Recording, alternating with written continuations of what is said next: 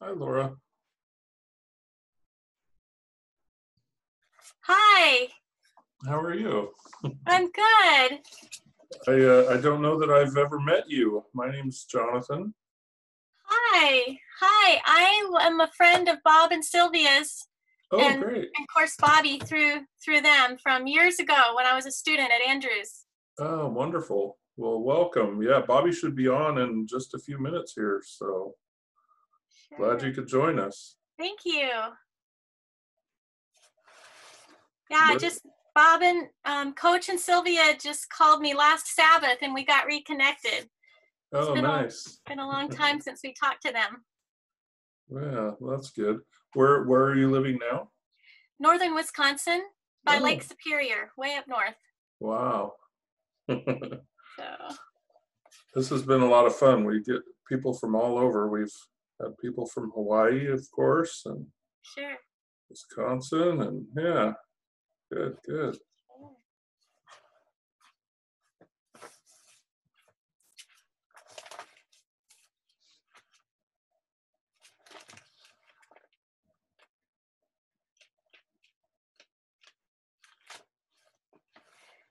So where are you from? I am currently in Oregon, and yeah, I lived actually up in Colville, where Bob and Sylvia and Bobby live right now. I lived there for a couple of years and spent time doing ministry with Bobby. So Sure. yeah. Right.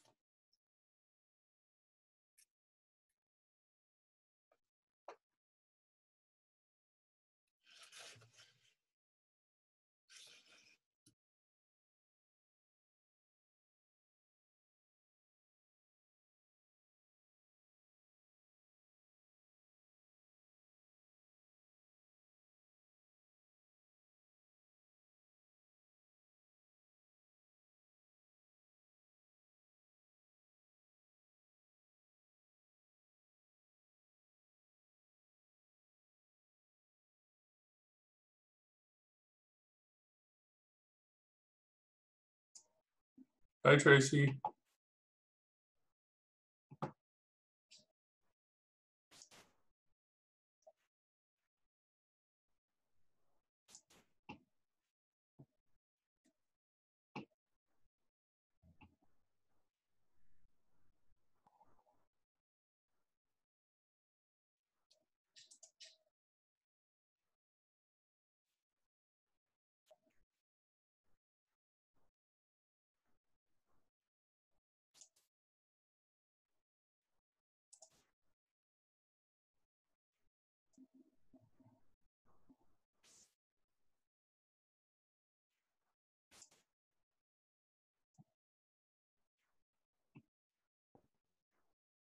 Hi.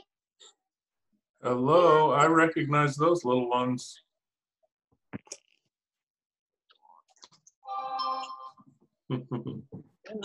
That one. Yeah. Oh, goodness. Has it really been that long since I've seen you guys? It has. Look at this. I know. Another one. You guys just don't have any quit in you. We might have some break in us for a while. Yeah. One upside down. Let's find it. Oh, there it is. 5 is getting a little up there, you know. Yeah. Starting to reach the limit. We're gonna start watching more I TV. Limit. I just said we need a little break. Give it a couple years at least. Only God knows our limits. There you go. That's how we've been living.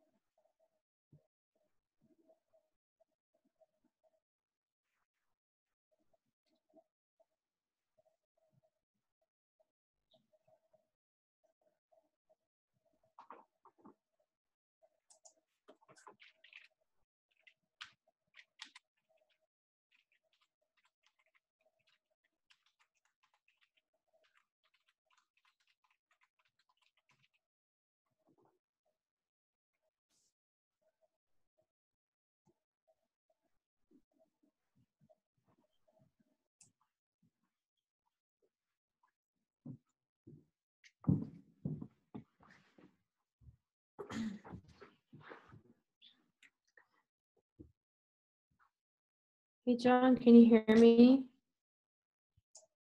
I can hear you, I yeah. don't know if I'm unmuted. Yeah, you are. Thanks for everything you're doing to make this possible. Thank you. Oh, you're Can welcome. you hear me? Thank you for all you're doing to make it possible. I appreciate it. Yeah, I'm happy to do it for sure. I look forward to it every week. Awesome. Awesome. Me too.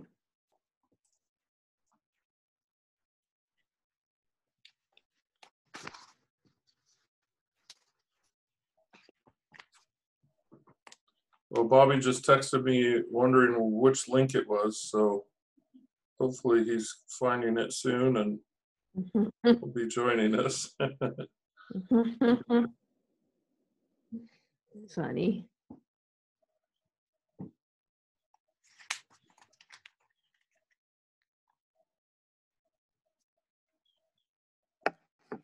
John, if Yeah. he doesn't get on, I know you can do it. Well, I have no idea what the agenda is for tonight, so I would be having to do my own thing, I guess. So, but yeah, I'm pretty sure he's coming on.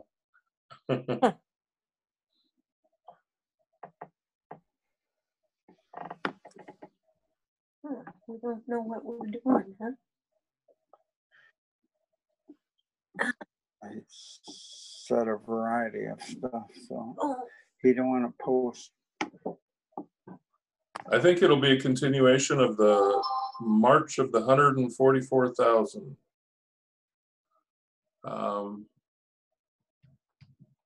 Let's see here. You said something about Matthew 24. Is that what I heard? Yeah, Matthew 24.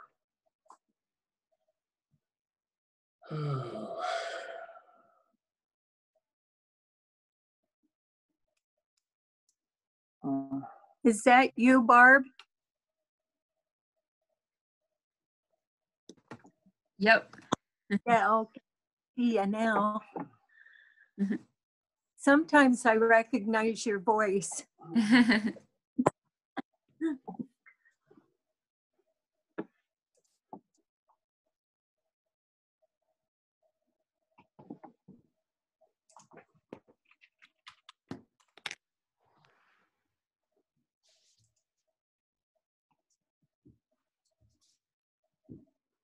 Jenny, do you kind of hide behind the camera there? I see Richard once in a while. He's sitting in front and I'm over here on the side taking notes. Gotcha. Looks like we're mostly just staring at their ceiling. Yeah.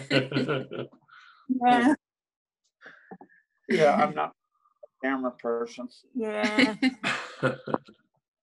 We're starting a project down here, so the walls are literally coming down around me. Oh, wow. But I'm trying What, to, are you in the basement? yeah, Oh, huh. I have to be in the basement because otherwise the kids are, well, sometimes they come down here anyway, but otherwise a lot of times they're competing with the sound. If I want to say something, there's a lot of background noise. Yeah. Oh, goodness, Bobby. Just for a moment there, your mother was a floating head over your shoulder because of the background. She was helping me with technical difficulties. Yeah. Yeah, we were enjoying lunch too much, lost track of time, then couldn't seem to get my computer. I had to reboot it, but keep going, keep chatting. I'll be back. I'll be back in like 1 minute. Hold on. Okay.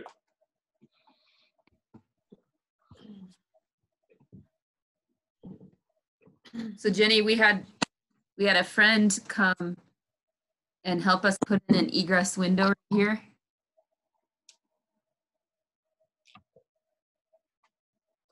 Oh, wow.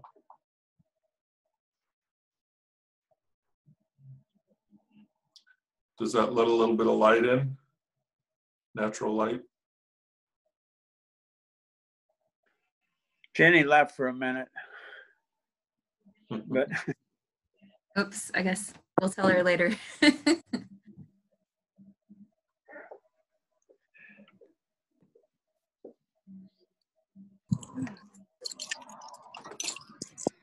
So, Bob and Sylvia, do you guys recognize that Laura Hawkinson is on with us?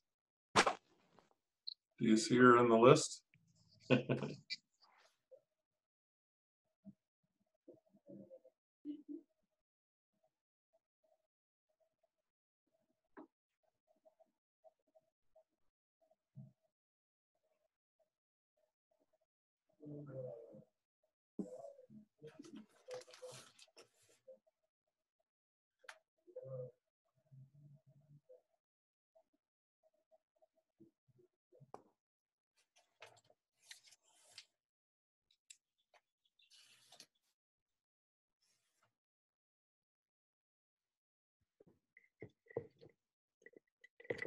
There. can you hear me, Laura? Hey, happy Sabbath. Hey, same to you. We're told to use Zoom. We're not sure where all the buttons are. We push and different things happen. Are you in your living room? Or No, I'm upstairs in the office. oh, okay. Joe and the kids are out canoeing. Oh, that's good. Yeah. So you got Joe working away out there. Huh? He gets cabin fever if he stays in.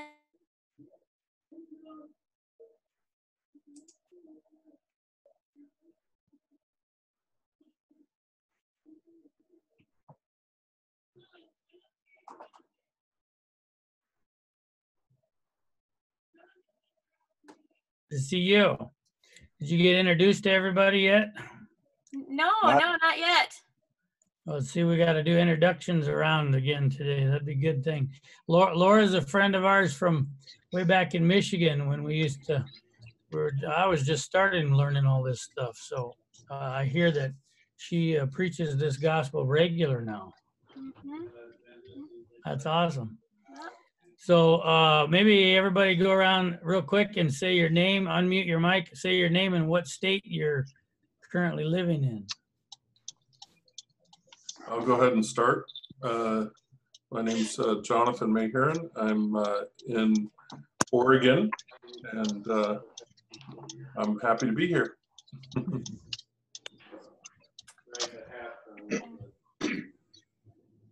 I'm Barb Panata, and I'm also in Oregon.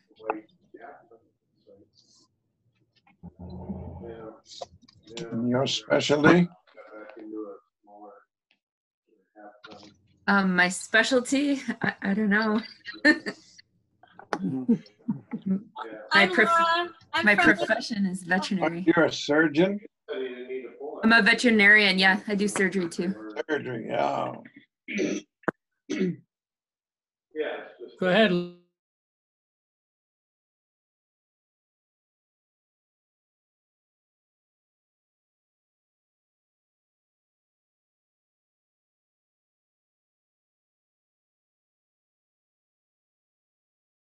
Everybody else pipe up.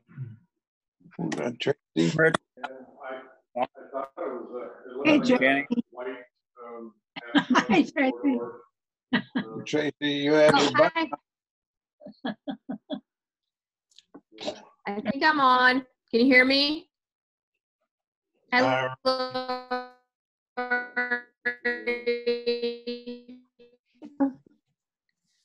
I'm Tracy Costello. I'm from Washington. And your specialty? My specialty, banana bread and puppies.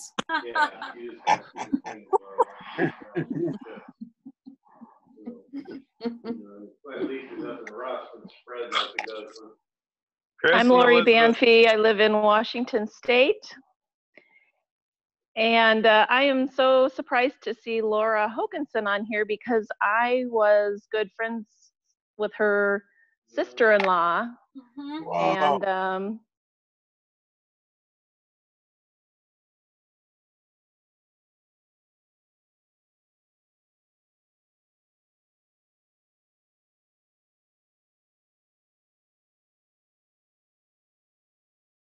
very small. How Good cool. to see you. Yeah. Good to see you too.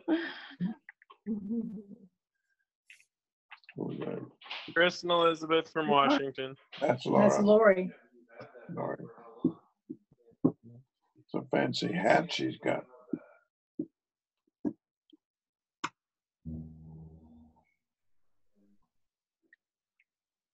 My name is Denise Harwood.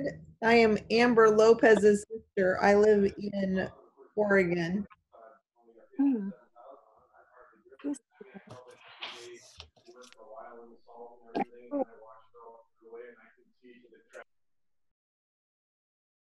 Yeah, there's a couple more that didn't pipe up yet. We're just giving them a minute here. I don't know if you can hear me. I'm actually in my car driving home from work. But my name is Shady and I work, I'm in Oregon and I work with Barb. Mhm. That's her. No, that's Lori Banfi. Oh, the picture. See, did anybody else didn't pipe up yet? Chris and Elizabeth, can you guys hear us? Yeah, we got you, Chris. How you doing? Good. From Washington.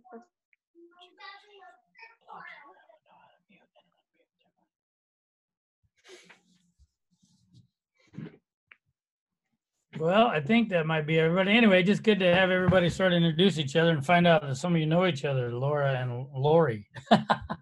That's cool. Well, yes, we're very excited you're joining us today, Laura. And if you got time to chat afterwards with me and mom and dad, whatever, if you got time or another time, that'd be awesome to hear some stories about what you got going on with this good gospel. Today we're going to work on signs of the end was the request from some of you to work on today. Reading assignments were Matthew 24, Great Controversy chapter 1, Desire of Ages. What was the name of that chapter? It was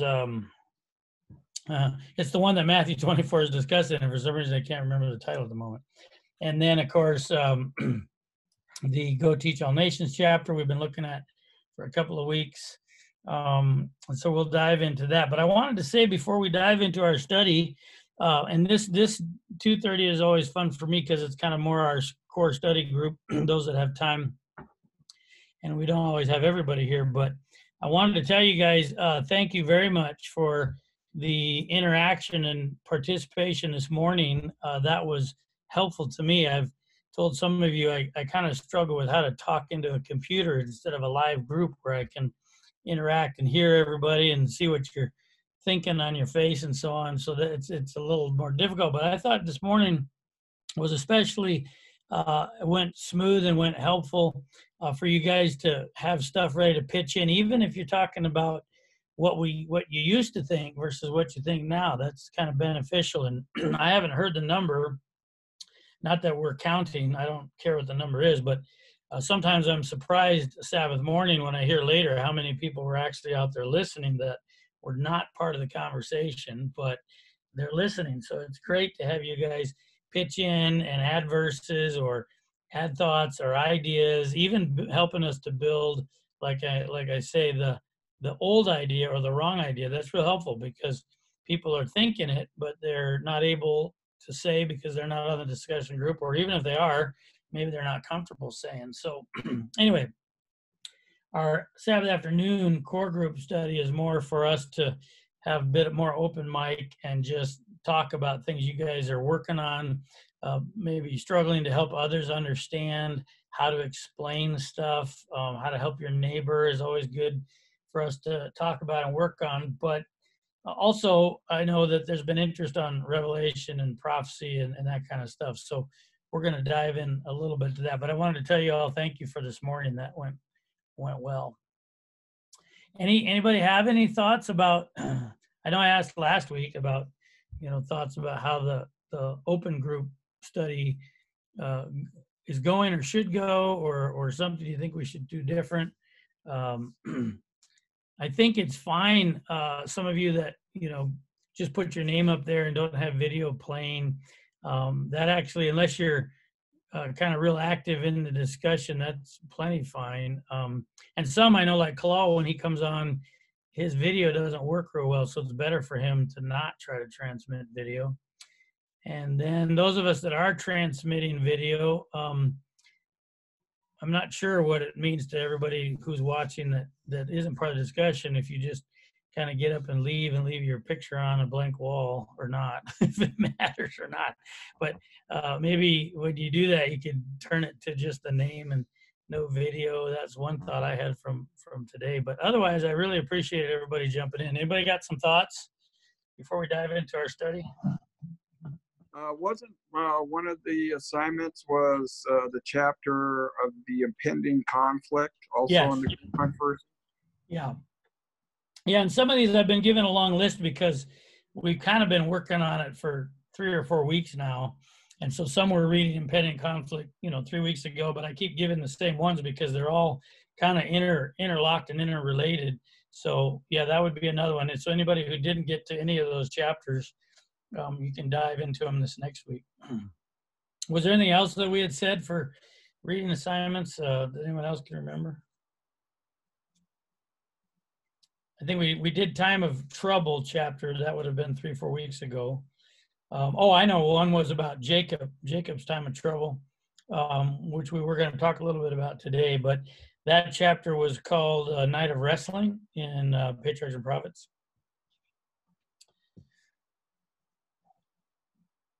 Did we miss anything, Barb?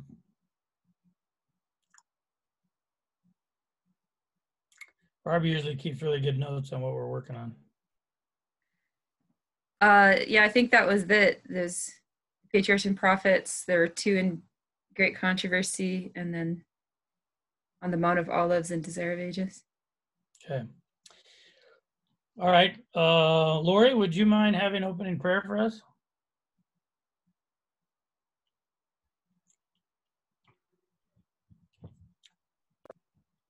You said Laura, not Lori, right? Lori. If Sure. you don't mind. If not, we can get somebody else to do it. All right.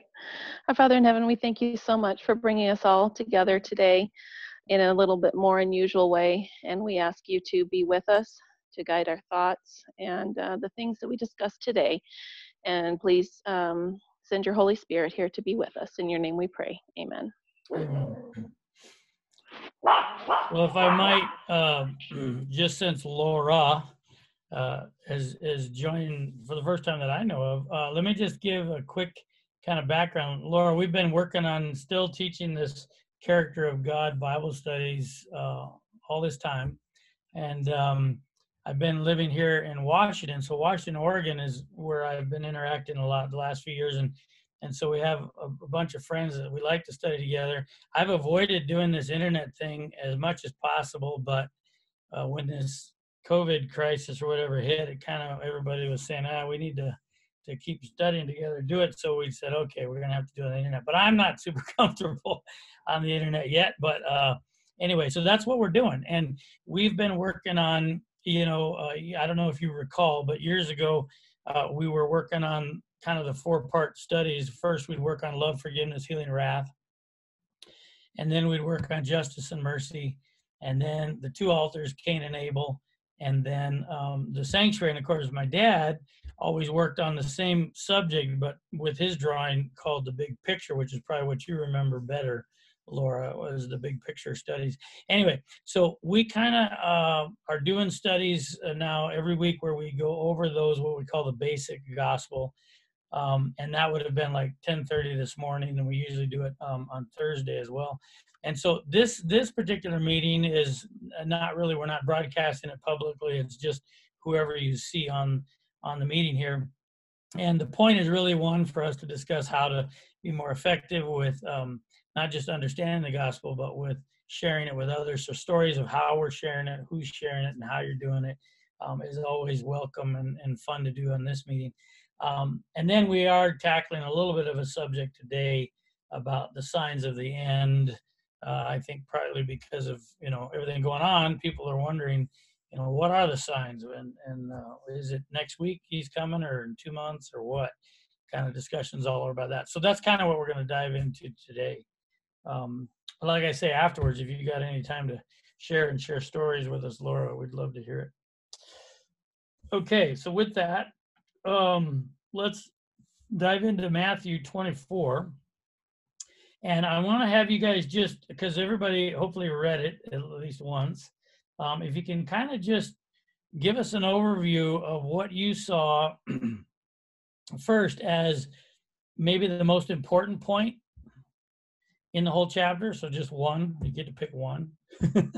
What you saw as the most important point, and then 2, what you think the most important question that you have out of reading it, or like, what should we try to solve today? What do you think the most important question, or the hardest part to understand, or however you want to say that? And I'm just going to let you guys open your mics and pitch in here and tell me your thoughts on it before we start diving into it.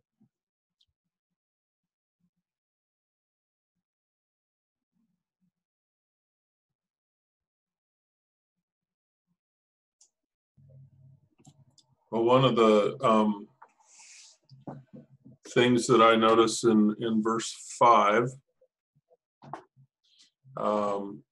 which says, for many will come in my name, saying, I am the Christ, and will deceive many. So is he just talking about, here's the question I have, is he just talking about people who are pretending to be Jesus? Like, who are actually claiming that they are, the Son of God, or something to that effect, which we've had a few of those in our time. Or is he talking about people who claim his name, as in calling themselves Christian, but they're deceiving many in that regard? Okay, that's a good one to put on our list. Good point and good question. Thanks, John. Mm-hmm. All right, who else? Something you thought would be an important point, either because you liked what it said or you got a question about what it said.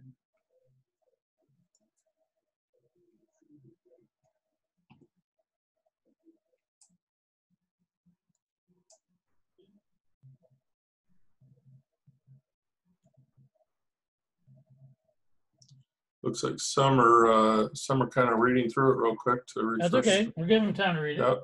Yep.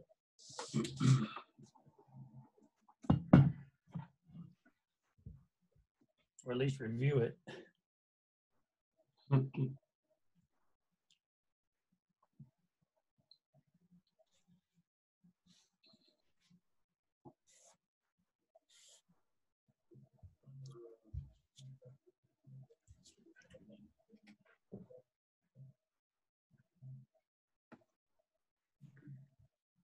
Well, I've kind of discussed it with you a little bit, Bobby, with the verse 15 when it talks about abomination of desolation. But I know it is something that that caused me a question for sure the first time I read it, and then Shady and I were just reading through Mark again, and it came up again, and so I guess if there's time to touch on that, I think that's a subject that others might also have a question about. Good. Do you have your notes ready, by the way, Barb, from our discussion? That was like 3 weeks ago. I could probably get up there. Well, if you can get them ready, because those verses that we went through would be probably helpful when we get to that part of the discussion. Okay, so that's a good one on the list. Who else got something? Yeah, I just wanted to bring up, because some people can really question verse 31, where it talks about the last trump, and then his angels will go to the farthest ends of the earth, right, and gather up, and some verses say his chosen ones, and other ones the elect. Mm-hmm. Almost like we're not making the choice. So I know that doesn't go with the crux of the Bible, but just what it says there. Sure, it's certainly something that a question someone would have about that. Well, what's interesting to me on that one, Frank, is that it mentions the sound of a great trumpet. And wasn't that kind of what we were discussing during the Sabbath message? Revelation 11, what was it, 11:19? That was the seventh, was it the seventh trumpet? Yep. Yeah, that was in the seventh trumpet. Yeah, anyway.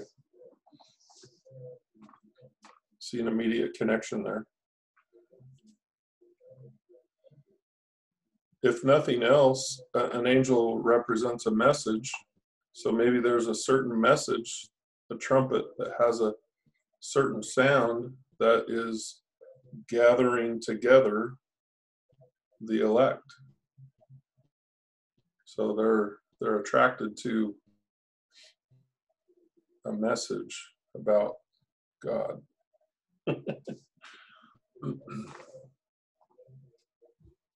Okay, anybody else got one? Just looking to see what else points you thought were exciting enough to talk about today.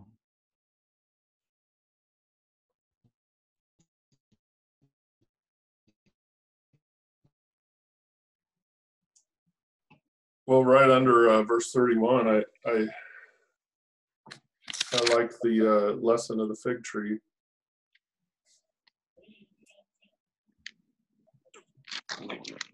Oh, and Jonathan, yeah, what you mentioned, verse 30, though, is the Son of Man's arriving in the cloud. So it is definitely his coming when that last trump goes.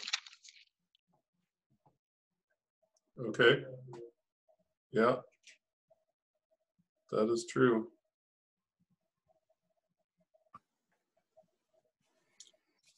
Okay, well, if nobody else has anything, we'll definitely deal with those two, and we'll kind of do them in sequence probably here. But let's do just a quick overview of what typically is talked about as the last signs, and some of you heard me say these things a few times before, so it's not new, but I want you to just consider them with us, add anything that you have found since the last time we talked about this or whatever. But starting in verse 4, so Jesus is answering their question, right? So his first thing that he tells us is take heed that you're not deceived. And then John, you brought up a good question about people coming in his name or saying that, you know, this is the Christ, I am the Christ. But it does both here in this verse, and maybe we can hear from some different versions, but it says, many will come in my name. That's kind of the one component of just claiming to be representing Christ. And then it adds, and saying that they are the Christ or that I am the Christ. So they're trying to make a connection there about Jesus. And the first warning he says is, do not be deceived. What's the most important thing for us not to be deceived about?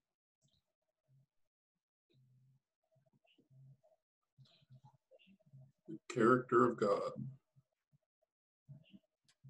Yeah, and the intricacies of understanding the heart of God, which is also the law of God, which is the character of God. I don't mean that his heart is on tables of stone. I mean that altogether, that's what that's about. It's about understanding who God really is and his character. So don't be deceived by that. I know when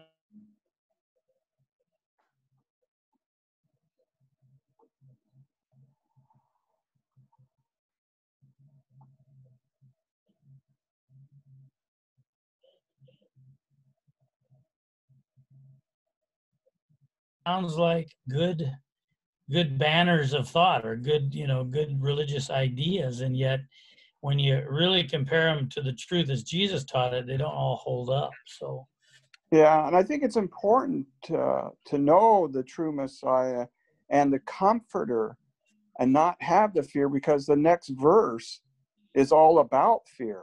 Wars will break out near and far, but it says, but don't panic. There you go.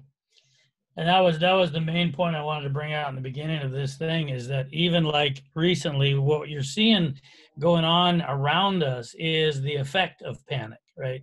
It doesn't matter whether COVID is completely real or completely fake when it comes to the panic of it all, right? And why are we panicking? Why are the people panicking? It usually has to do with fear for our life, fear for our safety, fear for our right? Because the next thing that Jesus is going to do is going to promise us that we're not going to be safe. Why not?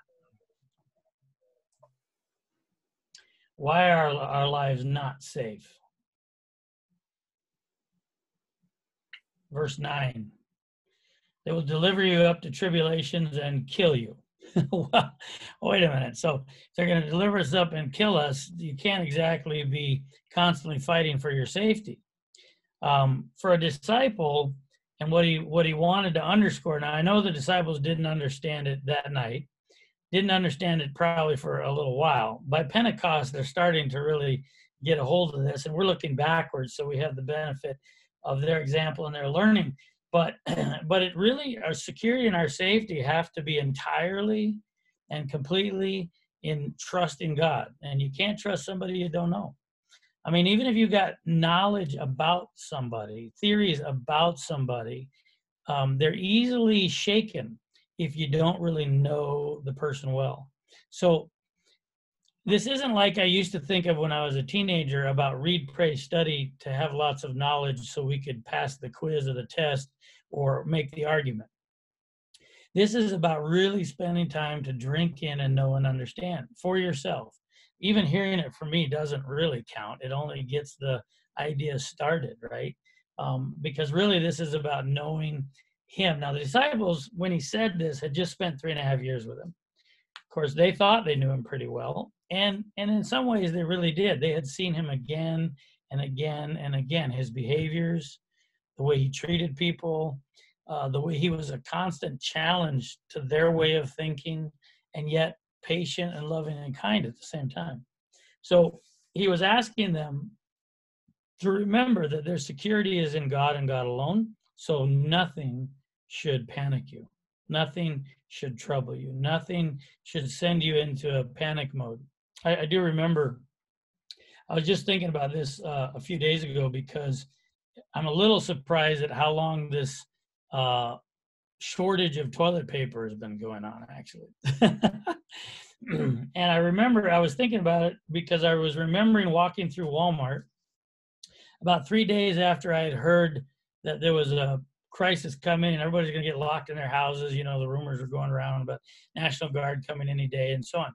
And I remember going in Walmart and walking into the produce section there and looking around and going, well, I guess we're not panicking in Colville, because look, the shelves are stocked. I mean, we got everything looks as normal here in the produce department. And then I kind of kept going down the aisles and everything looked good. I got way to the back of the store, and all of a sudden I turned this corner and the shelves on both sides, the entire aisle was empty. And it sort of surprised me why there would be, like, what are they doing? Some remodeling or something? And I'm looking around trying to figure out what used to be here. And lo and behold, it used to be paper towels and toilet paper. And I thought, really, you got to be kidding me. We're panicking, but we don't care about the produce. We're apparently panicking over toilet paper. I thought that was a funny thing. But I remember not feeling panicked at all.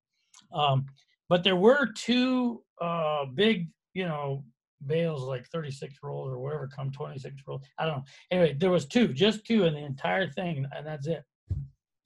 And I remember my first thought was, well, maybe I should buy one just because everybody else is. But my point is, when you have a view of God is in charge, and God owns all the trees, and God owns all the cattle, and and He's taking care of you, there's not really a need to panic. In fact, we could go to Elisha's panic. Remember, he ran for his life. And then he got out there, and lo and behold, the birds are bringing him some food. So even if he was panicking about his food, he got it taken care of. And I think this is one of the main elements that we should understand first about this entire thing in Matthew 24. The other thing really to note is that he gives a list that we're kind of used to: wars, rumors of wars. And then not only does he say don't be troubled about that. What else does he say about those wars and rumors of wars?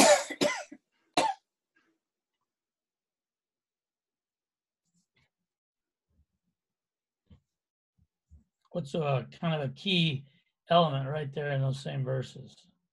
These things must come to pass. It was these things must come to pass. They're just the beginning, though. Yeah, and so what does it say in your version there after come to pass what? The end is not yet. End is not yet. Yeah. That's a really important piece, because you keep hearing people point to the disasters as if that's proof the end is imminent. For someone who views it from Jesus's teachings, we know the end has been imminent for how long? For a long time. A couple thousand years.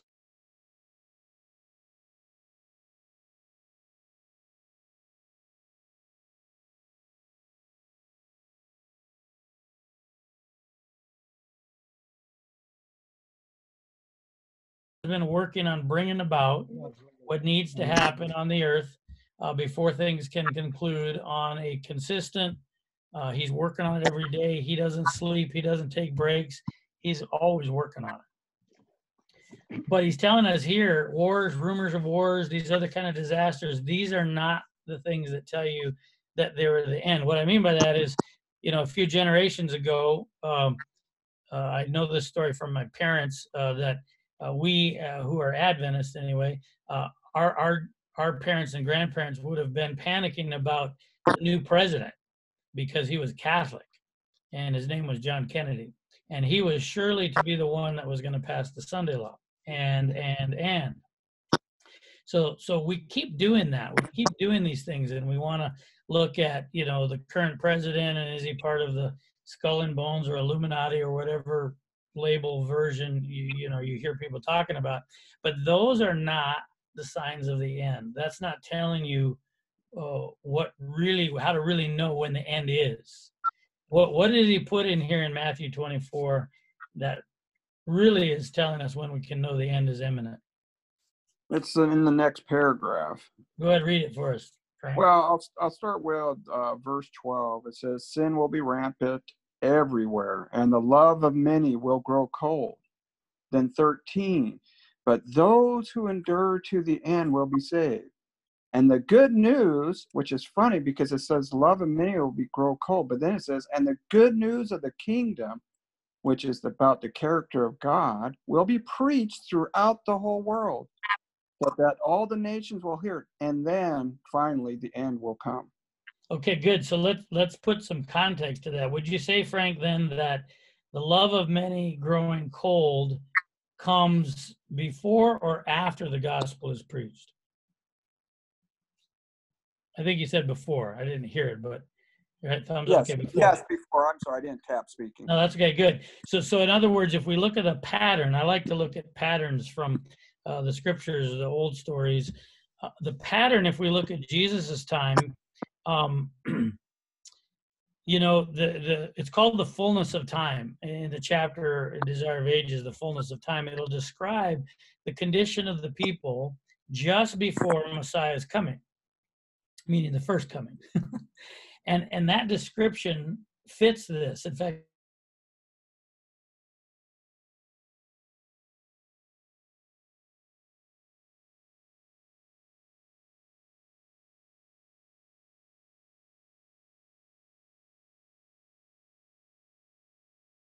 temple, in the sanctuary, in the outer court, which is why Jesus flipped over the tables. So the fact that he flipped over the tables kind of tells us that all of that was going on, this lawlessness was going on right there, and it had been going on for a long time prior to Jesus coming. It didn't just happen a few weeks before. It was building and building, and it had become so common that the people were no longer even thinking this was a problem of what was going on. Well, then if you go to the wider context, of course, in the Roman, let's call it the political realm, just the world politics, that corruption had been there for a long time as well and wasn't changing. It wasn't getting better. And so into the middle of that love growing cold and the disaster of lawlessness everywhere abounding, that was the context in which Messiah stepped into it for the purpose of delivering truth, which is the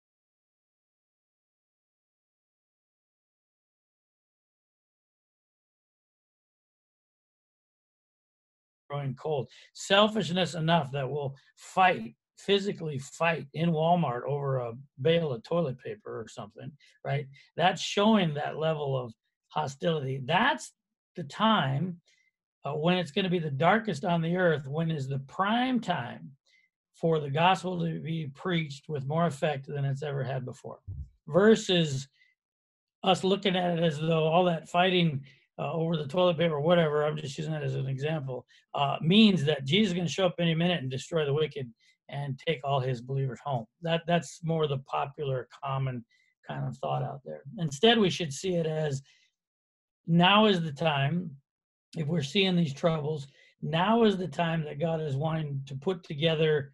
Later, you pointed at verse 31 to talk about the elect and the work that the elect are supposed to do on the earth, the disciples, the teaching representative of the true gospel.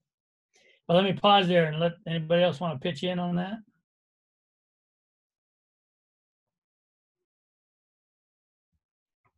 So key, don't be troubled. Don't panic.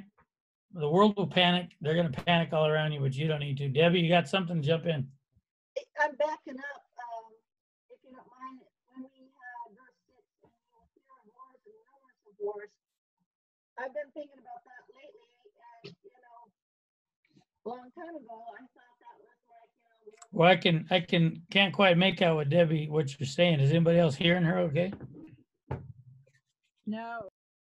I don't know if you got to get closer to your microphone, or if you got a volume control, try to talk louder.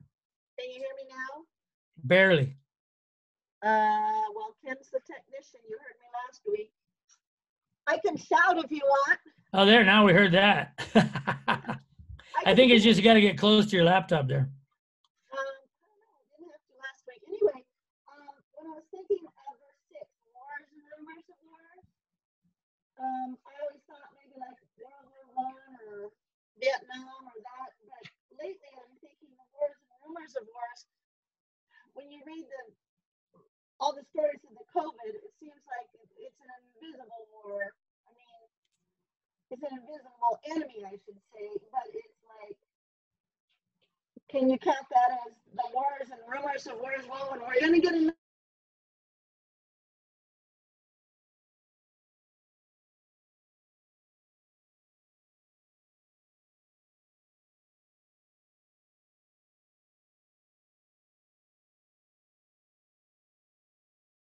I mean, right up here. Oh, now I hear that. Turn your hearing aid up. So, wars and rumors of wars.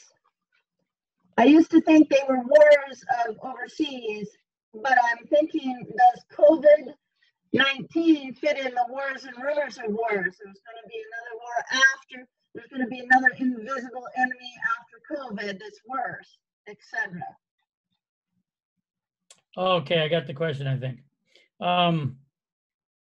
I'll say this much, that, you know, certainly anything that is humans working against humans is going to be connected to this idea of war.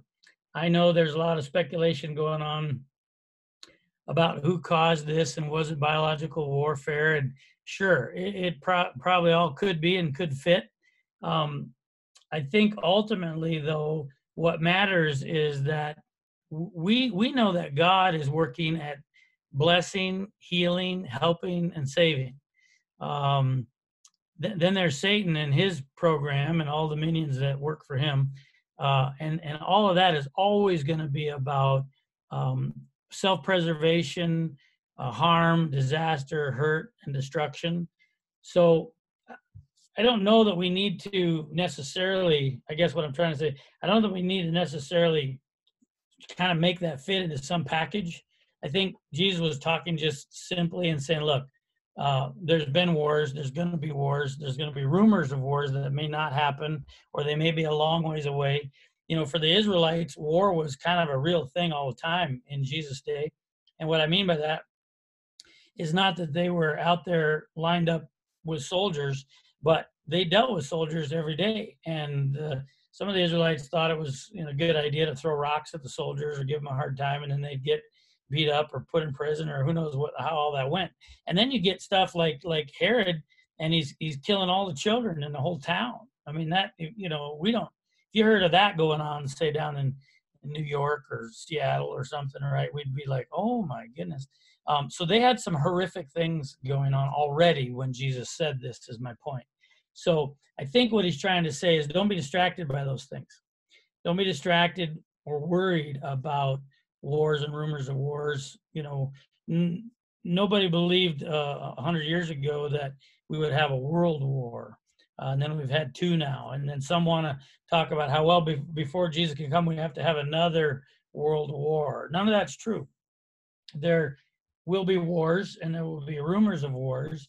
But the point is, don't be troubled by those things. We have one focus. We have one thing that is important for us to be on, and that is to know and understand Jesus and how that helps us know and understand his Father. And the second thing would be on helping anybody who's confused, deceived about that, for them to have a chance to know and understand him correctly. That's it. Everything else is sort of background to us, just like it was background to Jesus. You had during Jesus' time active skirmishes and fights between Israelites and soldiers, which is why when Jesus said, if the soldier asks you to carry your pack 1 mile, carry it 2. They didn't like that idea. They thought their job was to throw rocks at the soldiers and really give them what for, because they're the heathen, outside of our country. They're not part of us. It'd be kind of like, some other country invading us here, and we'd have a big attitude about that. So they had that sort of warish attitude.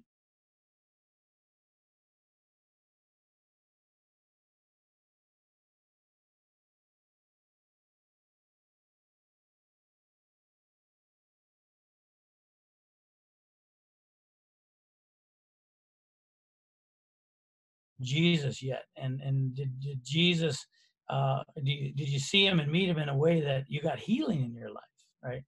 I think that's why he's saying it in this context in Matthew 24. He does add to this. Here's probably our next important thing. We kind of jumped over it when we went down to verse 12, but in 9, then they will deliver you up to tribulations and kill you. The point isn't that that's supposed to be scary. The point is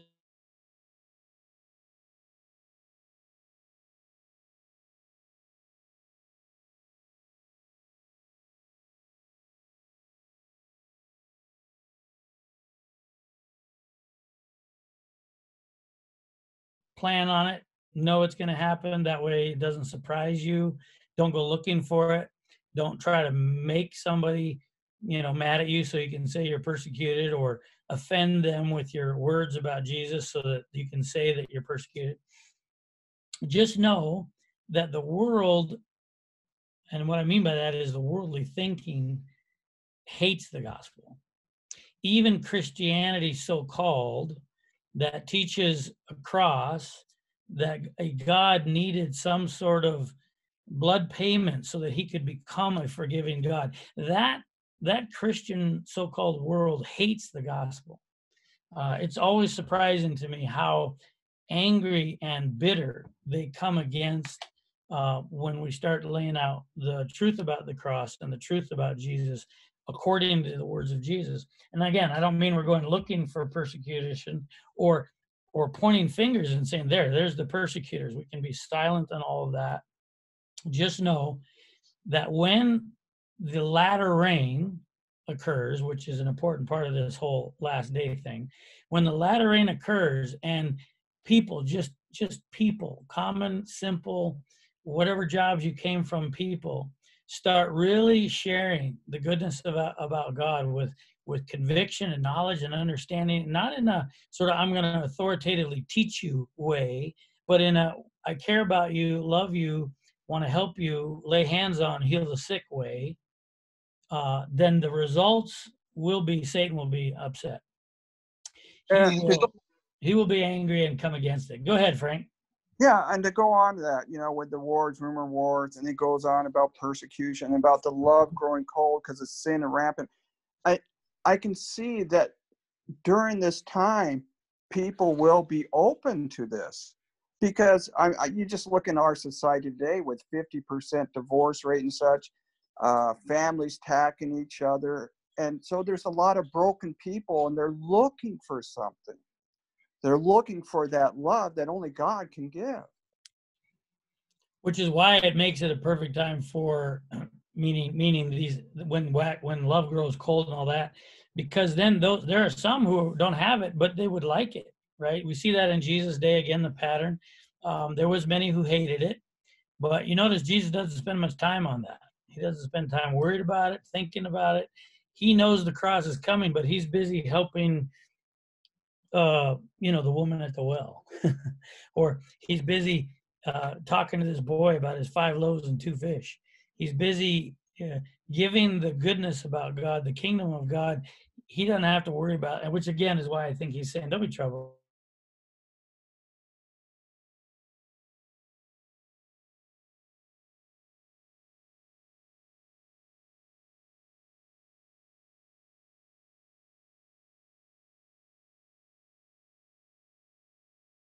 Because the real question is, where are these people?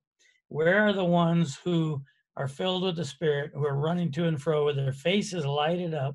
That's in great controversy, right? Faces lighted up to proclaim from your verse, Frank, this gospel of the kingdom, which will be preached to all the world as a witness.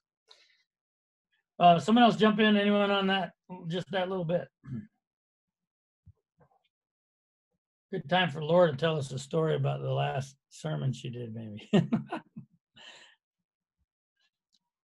Well, we just read today in Great Controversy, page 528. We were reading about, here, I'll just read the sentence. Satan can present a counterfeit so closely resembling the truth that it deceives those who are willing to be deceived, who desire to shun the self-denial and sacrifice demanded by the truth. And I think talking about persecution and tribulation and trial against those who are preaching the truth requires self-denial and sacrifice. And if someone is unwilling to be sacrificial and be self-denying, they're going to fight against that. We're not fighting against flesh and blood, and they're not really fighting against us. They're fighting against a principle that's requiring self-denial of them. Exactly. So I think, yeah, the truth is always going to ask us to take up our cross. What's the name of the chapter you're in? Is that Snares of Satan? Snares of Satan. Okay. It talks some about that more in detail as well in scriptures are a safeguard, right? About Satan's ability to deceive. But it's an important point you make, Laura, because when we look at this persecution thing and the world hating, it's interesting. Jesus said the world will hate you because they hated me. Now, what he meant was the goal isn't for us to see how many people we can get hated by. The reason the world hated Jesus is because of what you just said. Judas ultimately hated that self-denial, that self-sacrificing love concept. And it is interesting how many people can quote scriptures and talk about religion, and then in the next moment they'll make a comment like this: well, all you guys do is you talk about love, too much love. As if there could be such a thing. So a counterfeit can be couched in what sounds like a lot of religious knowledge, a lot of quoting the scriptures, a lot of what seems to make reasonable sense. But this part, Satan can never reproduce this self-sacrificing love part. He hates it. He doesn't like it. He doesn't want to have to reproduce it. And even if he wants to trick you, he can't. He doesn't have the ability to do it. So the hating of the disciples by the world isn't because they're rude, unkind, attacking the world, criticizing, judging, all that stuff. That's not Jesus. That's Pharisee stuff. The hating is exactly what you're pointing at. It's the ultimate hating of what love really is, which is a little bit sort of seems almost crazy. Like, how could that happen? But that's what happened with Jesus, right? So good point. I guess, a couple weeks ago we were talking. I just want to make sure we're willing to consider this and dive into it in our own studies. Is that really for a disciple to be looking at what's going on around us is not looking for the news to determine how close we are to the end. What do you call it? I was going to say Pharisees, but then I thought I was going to use a different word. Tellers of, what do you call people who tell the future? Fortune tellers. See, they worry about that kind of stuff. Their minds go on that. They're trying to figure out next week's fortune. For a disciple, it really is, Lord, how do we more effectively this week, today, more than yesterday, share you? And I don't mean just in talking. I don't mean just in quoting scriptures. I mean actually being filled with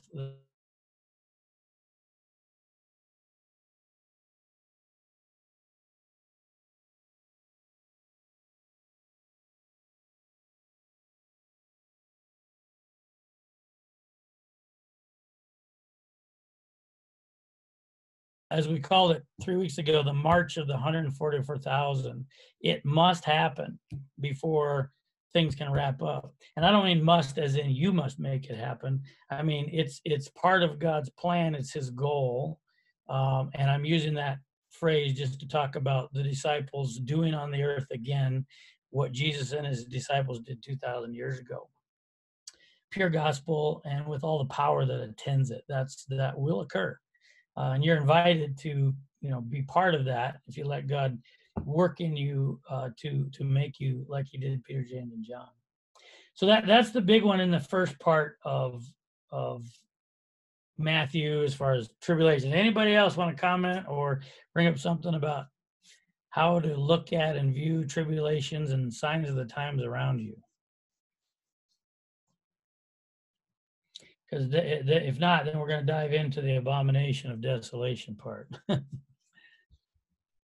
Okay, so I think we're good on that. A couple weeks ago, we read from the chapter about to meet the bridegroom in Christ's object lessons and the last message of mercy. All of you are familiar with that one.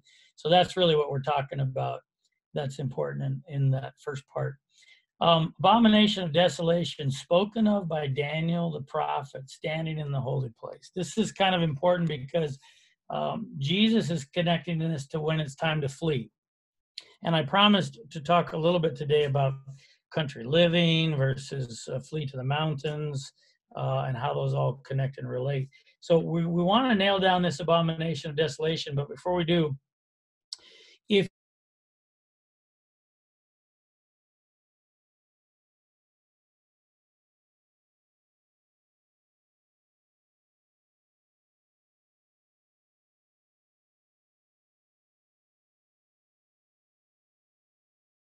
of spiritual, physical, and mental, what shall we call it, effect, disaster, crisis on your life from city dwelling.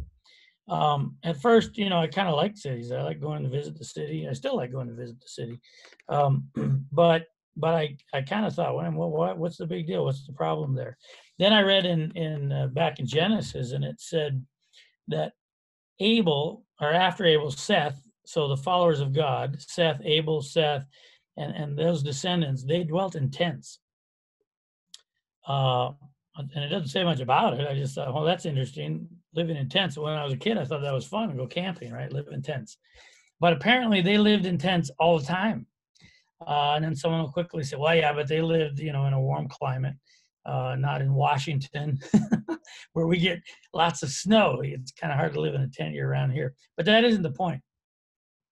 The point that it's making clear back there in the Old Testament is that we tend, sinful humanity, when we tend to build and to kind of get everybody together, it tends to be the strategy that we just build evil and more evil, and we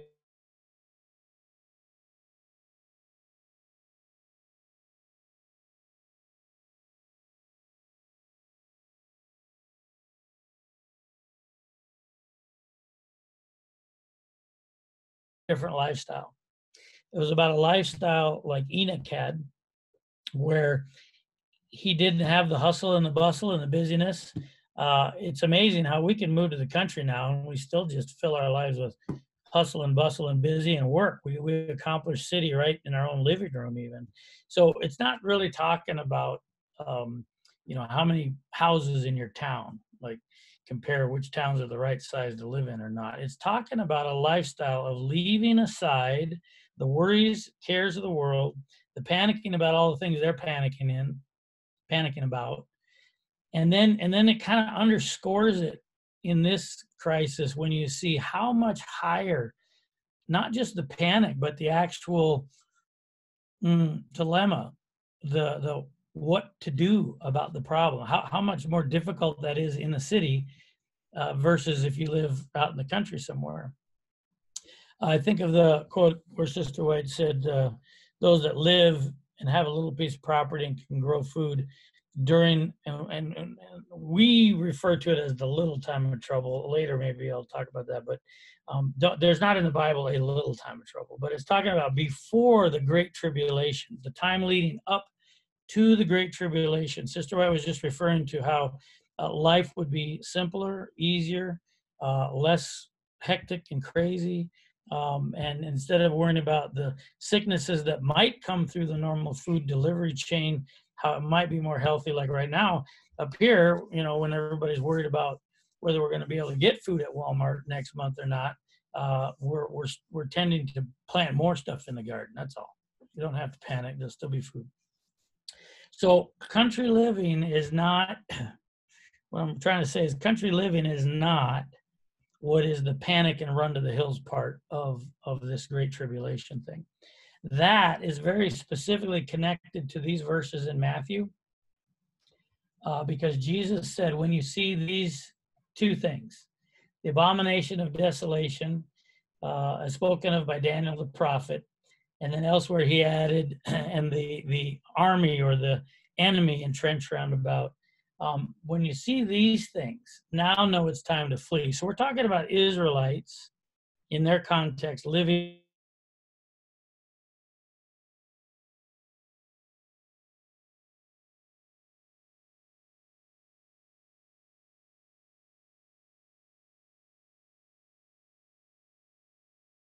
about. When you see those two things, now know it's time to flee. Now, this is actually flee your home. This is flee whatever you had in the cupboards for however long you had it put there for. This is don't get your car, don't get your cell phone, nothing, just go. And again, this is even if you're in the city, this is just time to go. So what then, before we get into what that might look like, what is the abomination of desolation? How do we put that together? This is where I'm going to take a break and let you all pitch in.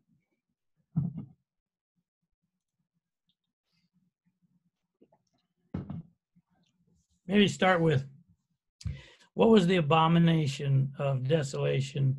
Some versions say that makes desolate in Jesus' time for the disciples this was said to.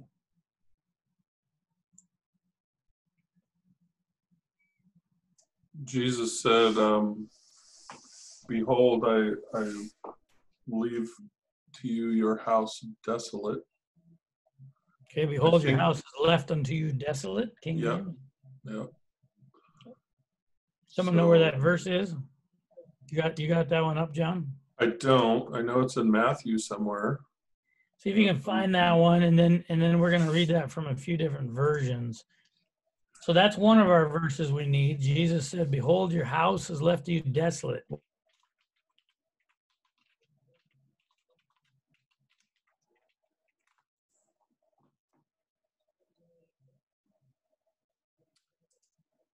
Matthew 23:38. The temple. Okay, so first the temple, right? Yeah. But also, I think of the rejection of Jesus, rejection of him. Because the temple is just a symbol of you, right? Yeah. Or in this case, them, the people he was talking to. So when he says, behold, your house is left to you desolate, it was as he was leaving the temple for the last time. He would not return there ever again, actually, physically, right? He was not going back there. So here, the one that was to fill their temple with glory, who actually was to be their glory, who was actually the glory of God, which it was supposed to be God's house, they were rejecting all the glory, all the truth and the goodness that God had sent. And yet they were claiming that they were still the chosen, still the remnant, still the special people. And what they used to prove that they were the special people was what? A couple of things. The temple. Circumcision. Circumcision, that was one. So therefore, a connection to the blood of Abraham, right, would be a third one. Those are the things they used to prove and establish. It's like these little circumstantial information pieces or furniture. And yet they had rejected the God who gave them the design of the furniture. Its purpose of the furniture was to teach them about him, and here they reject him, but they cling to the furniture. That's a dilemma. That's a problem. All right, so we got the one verse. Did you find it, John? Yeah, it's that one. I mean, you almost were quoting it. It's 23, Matthew 23, 37 to 39 to read it in full context. But the reason I want the reference, so everybody look at it in your version, and let's hear those verses from 2 or 3 different versions here together. So 23, what verses, John? 37 to 39. 37 to 39. Last 3 verses of 23. Okay, John. And just as an example, it comes right after the woe to the Pharisees. Yeah, that's right. Yeah. So go ahead and read it from, what version you reading from, John? I can read from a number of different versions, but I'll go ahead and just do New King James. Okay. O Jerusalem, Jerusalem, the one who kills the prophets and stones those who are sent to her. How often I wanted to gather your children together as a hen gathers her chicks under her wings, but you were not willing. See, your house is left to you desolate. For I say to you, you shall see me no more till you say, blessed is he who comes in the name of the Lord. So fairly simple in that context.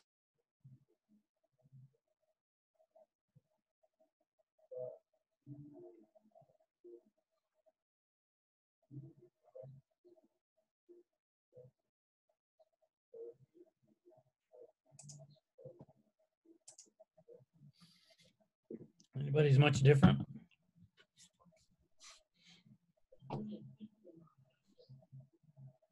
Well, I could read from the New Living Translation. Okay. It's very similar. It says, "O Jerusalem, Jerusalem, the city that kills the prophets and stones God's messengers. How often I wanted to gather your children together as a hen protects her chicks beneath her wings, but you wouldn't let me. And now look, your house has left you empty and desolate.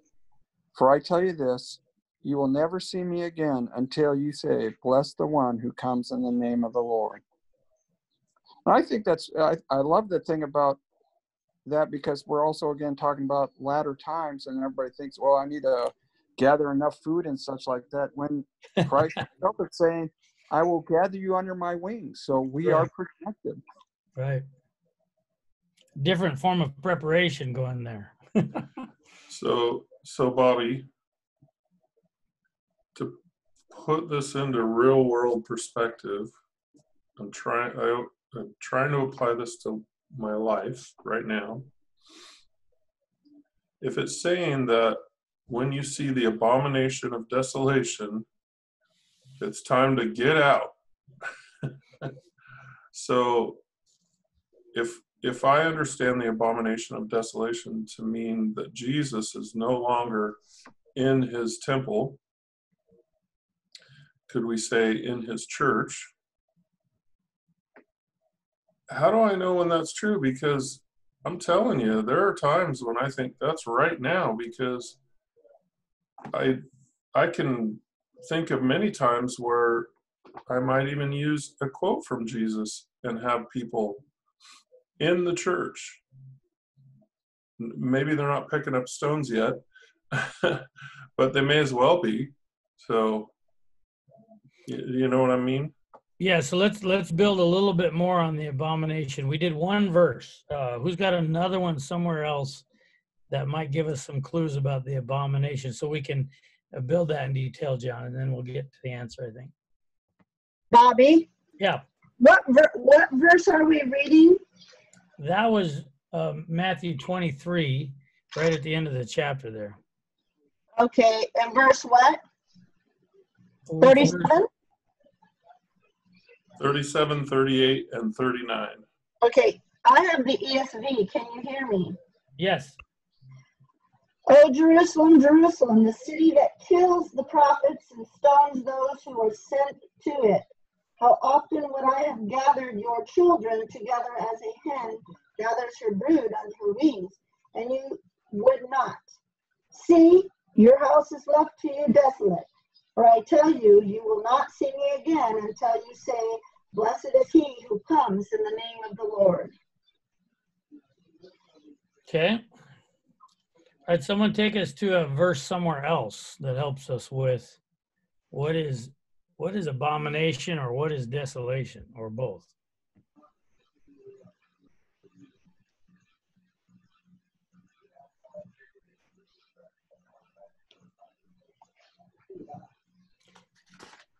With your electronic Bibles, this is where it's fun. You just search the word abomination or search the word desolate or both. Usually when you're trying to figure something like this out, it's good to look up every verse in the Bible that might have used that word. In this case, the list isn't real long. Daniel 12:11. Okay.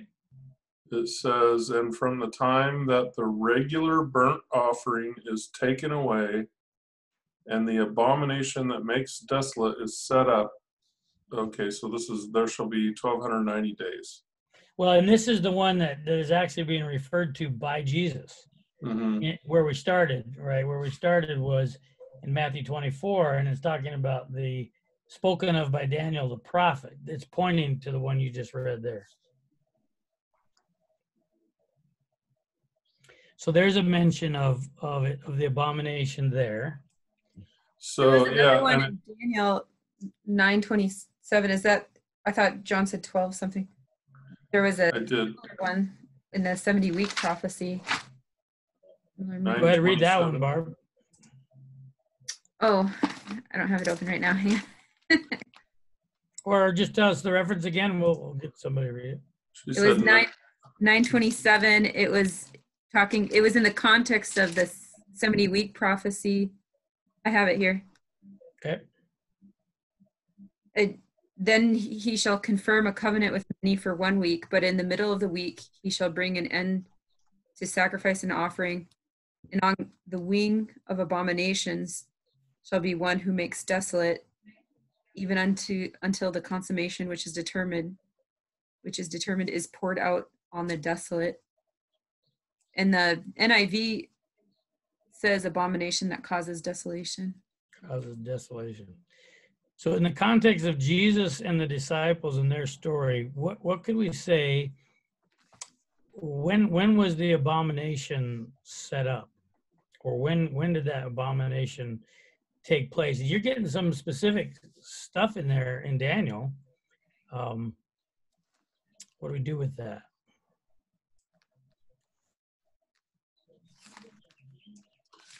So to me, Daniel 9:27, the first sentence is telling us that Jesus would confirm a covenant, right, for 1 week.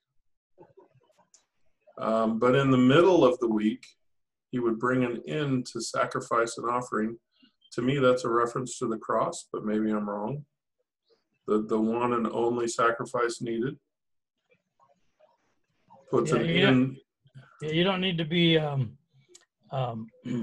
unsure about that. Okay.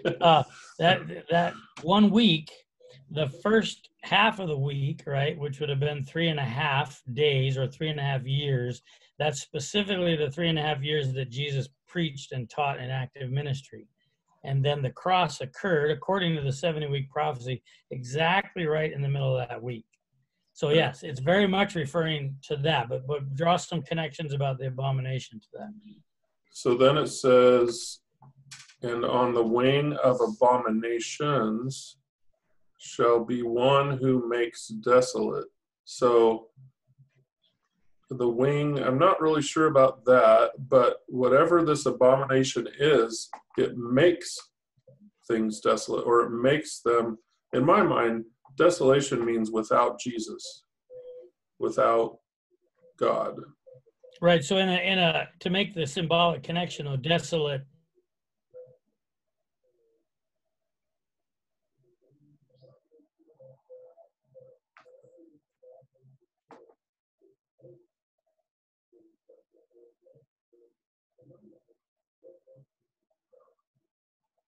Daniel, how the abomination would cause a desolation, and you can see that desolation in Israel.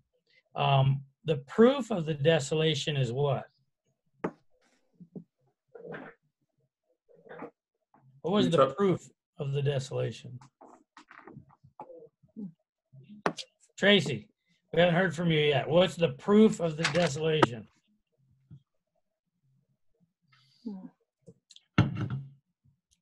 Come on. I'm all ears, and I'm thinking it means, I think it means without God, right? They're without God. So what was the proof that they were desolate? Their actions, must have been their actions. Yes, and the actions specifically towards Jesus, right? So in other words, if they're claiming to be the special chosen, they've got the law, they've got the sanctuary doctrine, they know the truth. And yet in their actions, they put Jesus on a cross. And crazy enough, they got to put him on the cross, and they got to get him off the cross before sundown because they got to hurry home and do what? Keep Sabbath. This is a clear description. Use that word. What? What were you saying, Rich? Well, Jenny just brought up Luke 16:16. Luke 16:15. Oh, 15. Yeah. Where are you at in Daniel? No, Luke. Luke. Okay, Luke 16:15. What you got? What you got there? Well, it's Jesus's words. It's in red. You are those who justify yourselves before men, but God knows your hearts. For what is highly esteemed among men is an abomination in the sight of God. Oh, there, that's helpful. That's helpful. Put that one on your reference list. Now, could someone, I'm wondering, what translation was that? It's New King James. Okay, so when we read some of these other more popular, so to speak, ones, do they use that same word, abomination? Because that's really helpful there. Luke what? Say it again, Jenny. Luke what? 16:15. 16 verse 15. Mine in ESV says, can you hear me? Yep. And he said to them, you are those who justify yourselves before men, but God knows your hearts. For what is exalted among men is an abomination in the sight of God. So it's who are you serving and who are you pleasing? Right. So he uses the word abomination. Good. I found one in Jeremiah. It's Jeremiah 22:5, but I think I need to come running into it. So I'm going to start with 1. Thus says the Lord, go down to the house of the king of Judah and speak there this word and say, hear the word of the Lord, O king of Judah, who sits on the throne of David, you and your servants and your people who enter these gates. Here it comes. Thus says the Lord, do justice and righteousness, and deliver from the hand of the oppressor him who has been robbed, and do no wrong or violence to the resident alien, the fatherless and the widow, nor shed innocent blood in this place. For if you will indeed obey this word, then there shall enter the gates of this house kings who sit on the throne of David, riding in chariots and on horses, and they and their servants and their people. But, here it is, but if you will not obey these words, I swear by myself, declares the Lord, that this house shall become a desolation. A desolation. There we go. That's useful. Again, it's describing what's going to happen if we throw out God's law, God's character, truth about God. We throw that out. It's going to turn into, and then it gives that description, desolation there. I just wanted to say on these words, sometimes when you look these up, you kind of got to know to look them up in the right versions of your Bibles. What I mean is, if you're reading in NLT, New Living or something, it might use a totally different word. It might not use the word abomination. And then it's hard to look up in King James the same word, or New King James. So find what word your version is using, and then look that word up in that version everywhere else in the Bible and see where else that same word gets used. And they don't all do it the same, but we'll get to the same point. It's not a problem with the translations. We're going to get to this. And that is when you take all these verses and put them together, when did Jesus see the abomination set up in his day? When was the abomination in existence? When did Jesus look and see, oh, there's the abomination right there? When he was 12? Yep. when he was 12 years old. Not on the donkey? No, well, he saw it there too, but I'm going to when was the earliest that he could see evidence of the abomination? Oh. He saw it at 12. And the reason why I want to say that or bring that up is because notice what he does with that information. One, he does not throw rocks. Two, he does not accuse and condemn. He does not use that information in any way on the people. He uses it, and this I'm going to sort of just paraphrase now the rest of his life before his ministry. He uses it to go home and study and pray and learn and know and be ready to start his ministry at age 30. That's what he did with that information. It's dangerous for us to have that kind of information because we tend to throw rocks. We tend to, we can, instead of pointing at that group over there, we could point at that group over there. But Jesus knew at 12 that the abomination had already been set up in the temple. Here's how he knew that. Remember, he asked questions of the Pharisees, of the teachers of the law. And in Desire of Ages, you can get a little bit of detail, not lots, but a little bit about what some of those questions were about. And if you review that chapter, I think it's called As a Child, and then there's one right after As a Child. You'll see there that the questions that he was asking them or that he was dealing with even at 12 was, what was the real meaning of the Messiah? What was the real purpose of the Messiah? He could see that they had gotten confused in thinking that God needed dead animals in order to somehow make forgiveness work for his people. My paraphrase, that's my wording. It says it in a little clearer specifics there in Desire of Ages. But this was some of the main points that they were confused about was what was the work of the Messiah, the meaning and purpose of the Messiah, and what was the real kingdom, right? So we're talking about the whole gospel. He could see they were learning, teaching, advocating a false gospel.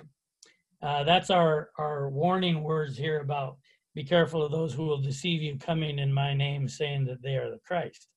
So John, what you were working on there about expanding that out past just the idea of someone claiming to actually be Jesus. Yes, it does cover even claiming to teach the truth, but the truth not really matching Jesus. So it's covers all that. And this was the abomination that Jesus could see in his own house, in his own temple, in his own land, in his own church, in his own community. So, go ahead, John. Oh, I'm sorry. I don't want to cut you off in the middle of the thought, but so in Daniel, not remembering which one we read, but it said the one who brings the abomination. On the wing, on the wing of abomination will be one who makes desolate. Right. So is that just a single person? Is it like we often say the Antichrist, and we think of that as a person or whatever, but is that what it's referring to? Well, so what did let's add, what did the New Testament actually say about Antichrist?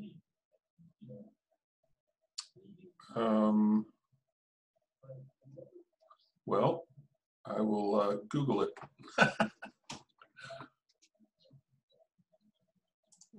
Just so we can see if that fits.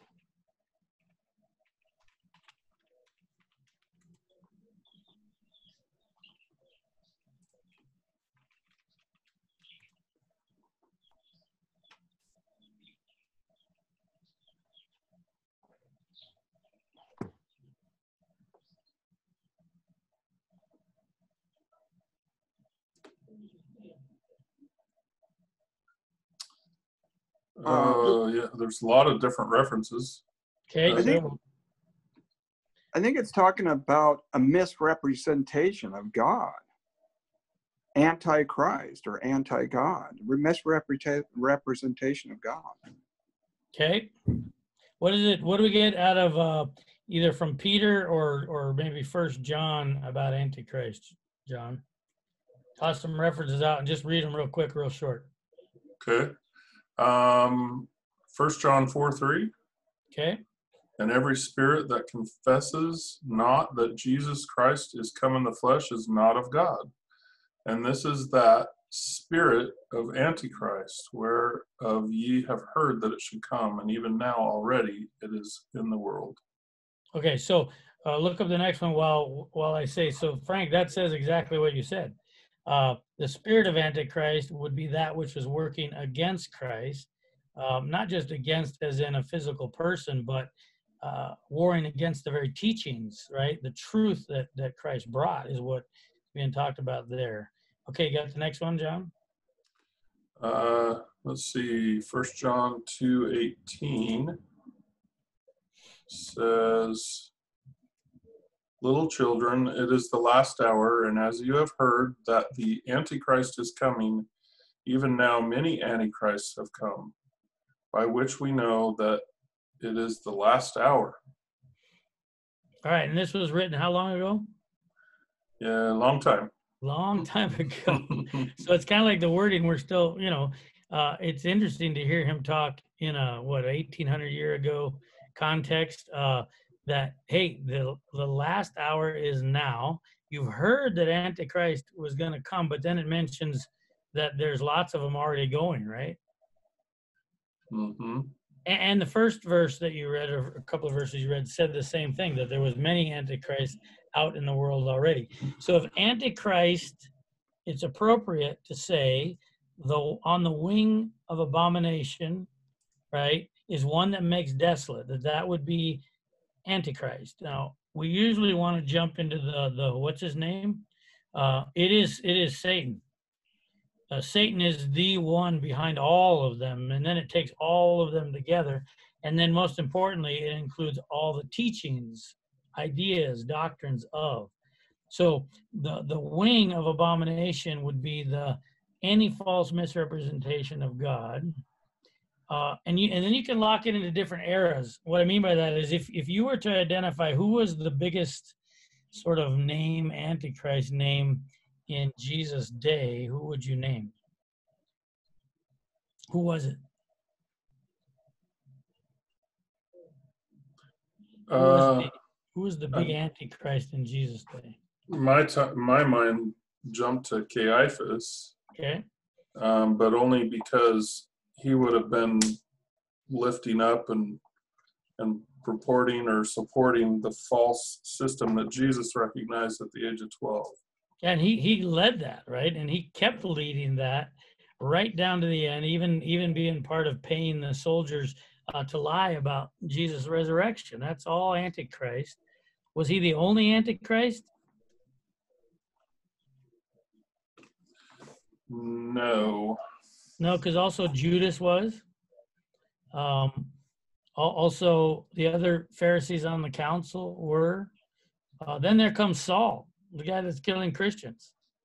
Oh, yeah, he was converted and became un-Antichrist. He became for Christ and not Antichrist.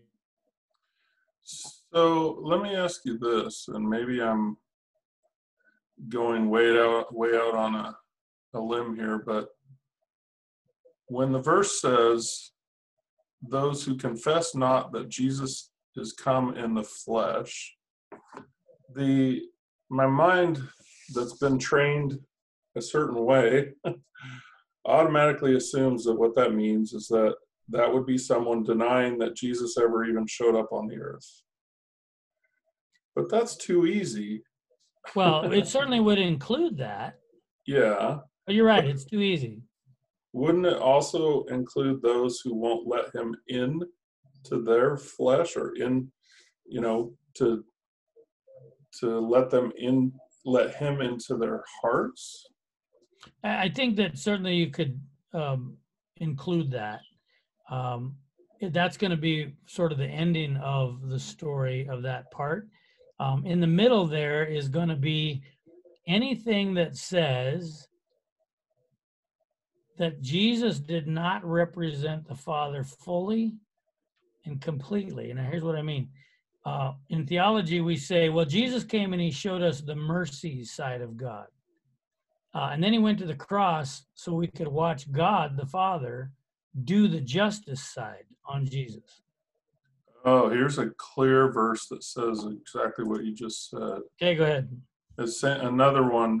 I'm surprised that I don't think of 1 John when I think of an Antichrist chapter, because he talked about it a lot apparently. But 1 John chapter 2 verse 22, and it says, let me read it in a good version here. Chapter 2 verse 22.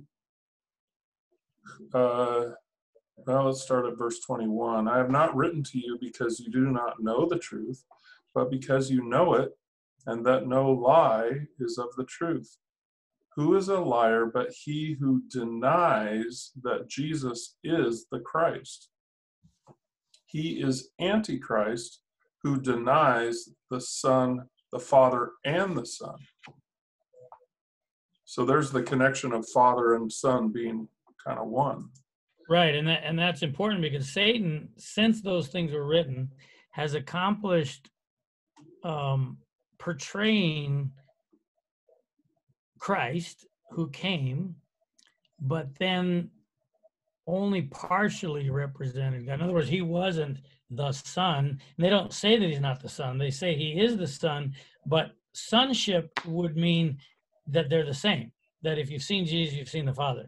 And so when any idea is taught that is making God out to be a little different than Jesus, is denying the Father and the Son. It is denying that Christ was the Messiah, even though we've learned to not say it in those words. So it sounds like we're not denying it, right? So that's the connection there in that one about Antichrist. So very good. Okay, so abomination of desolation, and I gotta kind of at least bring us to a little bit of a conclusion before we go too much longer. We kind of went past our time already. Abomination of desolation, put simply, in Jesus' day, the false teachings, the misrepresentations of God happening inside the chosen remnant people was the abomination. And what was it making desolate? It was making his house and all the people desolate. So Jesus walks into the middle of that desolation and says, okay, I've brought you water. And he starts to pour it on, the goodness about God, the miracles, the teachings that he did. He's giving them the opportunity, the gift to receive what would destroy the lie and give them the truth, right? So he didn't use this information about the desolation on them or against them or to attack them, is my point. He came not to judge, but to save. Save from what? In this context, save from the abomination. All right, so Jesus knew it at 12, but when did the disciples know it? Because they didn't know it when Jesus was 12. They didn't even know it. After his resurrection? Good. It wasn't until, I remember Jesus said things to them early on, like, leave them, they're blind guides. He commented a few times to them about the Pharisees and leaven and bread, right? Not going with the leaven of the Pharisees or the teachings of the Pharisees. He was, and I'm going to call it hinting at, because he wasn't making direct accusations about people, but he was warning the disciples that everything that they had learned growing up had to be reevaluated and reconsidered because some of it was wrong. Now, he didn't push that every day on them. He didn't, work hard at getting them to, oh, yes, our leaders are all wrong. That wasn't the conversation. That wasn't the point. The point was for them to start to see the difference between the truth versus what was commonly believed or thought of. Now, disciples got it kind of slow, maybe faster than me, but they got it kind of slow. And finally, they did see that, when they crucified Christ, and now here they even learn about themselves. They themselves weren't any better than Antichrist because they ran and hid. And later it says they reviled themselves for that. They were greatly ashamed that they couldn't keep their promise and not leave Christ, right? So they didn't separate themselves and go, we good, they bad. What they did is they saw the whole house of Israel was under the abomination, had been made desolate. And so then they too did not go running around throwing rocks at people about that, but they did say some pretty straight things. On the day of Pentecost, Peter said, right, Christ whom you crucified in the flesh, and then he offered the redemption to them. That was the message. The message was the gospel and salvation, redemption. Then I like Stephen. Stephen takes them step by step through their history all the way back with Abraham, and how generation after generation after generation had rejected God. And he says, you stiff-necked people, right? He was referring, again, to his house. Stephen was part of that. It was his home. It was his church. When he saw that, he included himself in that, in so much as he had been part of that history. But now he was appealing to them to see what he could see now. Remember, he got to see into heaven and to see God. And he wanted them to see that instead of rejecting it. But nonetheless, he says to them, you stiff-necked people, you always turn away. But he didn't say that. Jesus didn't ask Stephen to say that before the gospel had been preached and before it had been rejected and before the cross had been accomplished. So here's my point, John. No matter where you see the abomination, whether it be in that denomination over there or the other one over there, or even the one we're part of, the point is not to throw rocks. And the point isn't to decide, is today the day that the abomination is set up? Jesus did the fig tree, and this is the one you can study this next week, and maybe we'll finish this conversation next week. But Jesus gave the fig tree to make the point that there was no fruit. The house was desolate. The tree was empty. Had a lot of good-looking leaves. It knew how to dress right and all that and look good, but it was empty. And the people going there were not finding healing. They were not finding change in their life. They were not finding a joy in the Lord. They were finding nothing but a dead tree. So Jesus used that parable to again declare the condition of the house, that just a couple days later, at the end of the woes of the Pharisees, he would say, behold, your house is left to you desolate. Don't call a house desolate until first you've laid down your life Little baby. to preach the gospel, and I don't mean sermons, to live the gospel, to present the gospel, and it becomes very clear that they hate it, and they hate you, and they hate God. Until then, don't be worried. Oh yeah, go ahead, Frank. I just thought it very interesting because it just connected in my head when you brought up the tree without fruit, but had the foliage. It reminded me also another of his parables of the wedding feast and the man coming in and not wearing the garment. Exactly. It's the same thing. Same thing. And again with the vineyard, where he dug about it and planted it, right? And then he gave it out to the husbandmen who were going to take care of it, but they wouldn't give his portion of the crops. Again, parable after parable actually is going to say that same thing. But it's helpful for us to see that this seemingly veiled, symbolic, maybe complicated language is really putting in front of us a reality that you can watch play out in Jesus's life. And you can know that when the gospel is taught again, when it is preached again correctly, and if you're going to be part of doing it, it's going to be about laying your life down and sacrificing everything to help them, whoever them are, to understand. And only if they have rejected it and rejected you, and I don't mean just rejected you, because what if they reject you, but then the next disciple comes in and they'll listen to them. Okay, good. We'll applaud to that too. Doesn't matter which disciple they hear it from, Paul or Apollos. But when you see them rejecting it in a large, public, loud way, now we can start saying, behold, your house is left to you desolate. So but now that's still us telling them we've come to the point where we're speaking woe to the Pharisees. But I'm wondering about this point where we're actually instructed, okay, now it's time to go. So what I was going to say real quick is let me leave the enemy entrenched roundabout for next week, because I already burned you guys up here for 2 hours. And we'll continue on. I think that if you read the fig tree chapter, which is called A Doomed People, I believe, in Desire of Ages, a very, very important, valuable chapter in Desire of Ages. Read that one this week, and the next week we'll make the connection about the enemy entrenched roundabout, and maybe a little more about the difference between country living versus getting out. Even if you're in the country, get out, and where to, and some of that. Anything else other than just those prophecy things that somebody wanted to share tonight before we quit, or put out there, something you're learning, something was exciting you read, studied, shared? I want to give a little bit of time for that.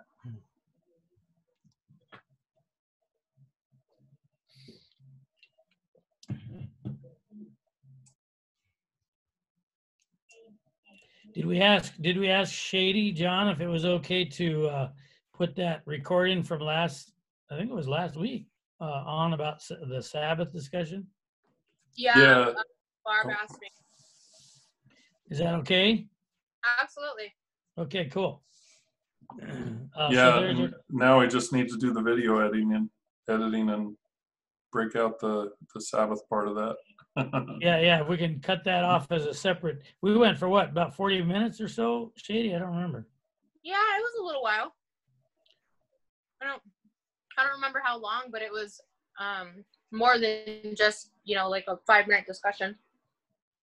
Yeah, for those of you that might want to listen to it, I'll just say this. It was a good discussion about, and what you could glean out of it is how to approach the discussion with somebody that didn't grow up with it, right? Because Shady was asking me a good question. She didn't grow up with that concept or that idea. So we had a good chat about that, and you might benefit from listening to that, and how we even talked about how it sort of related to the end, and why is there potentially a Sunday law problem versus a Sabbath law problem, and all that. So it was, I heard it was interesting anyway. A couple of people were listening in. Yeah, hey Bobby, I just have a technical bit of housekeeping. Sure, go ahead. So I've been experiencing, I have a very high-speed internet here. I'm pulling, really good speeds, but I still have my audio cutting in and out every once in a while. It just goes blank. I see lips moving, I see video, but no sound. And then it comes back on, seconds later. Anyway, so I've been doing a little research. One of the potential issues is that it suggested to make sure that your Zoom app is updated in the latest version. And I know that they just recently released a new updated version. So just as a housekeeping thing, when you get a chance, check your Zoom app and make sure you're updated to the latest version. That's it. Thank you, John.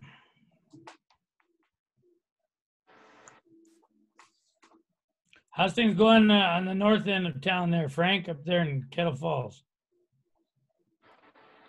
All is good. Thank you very much. All's good?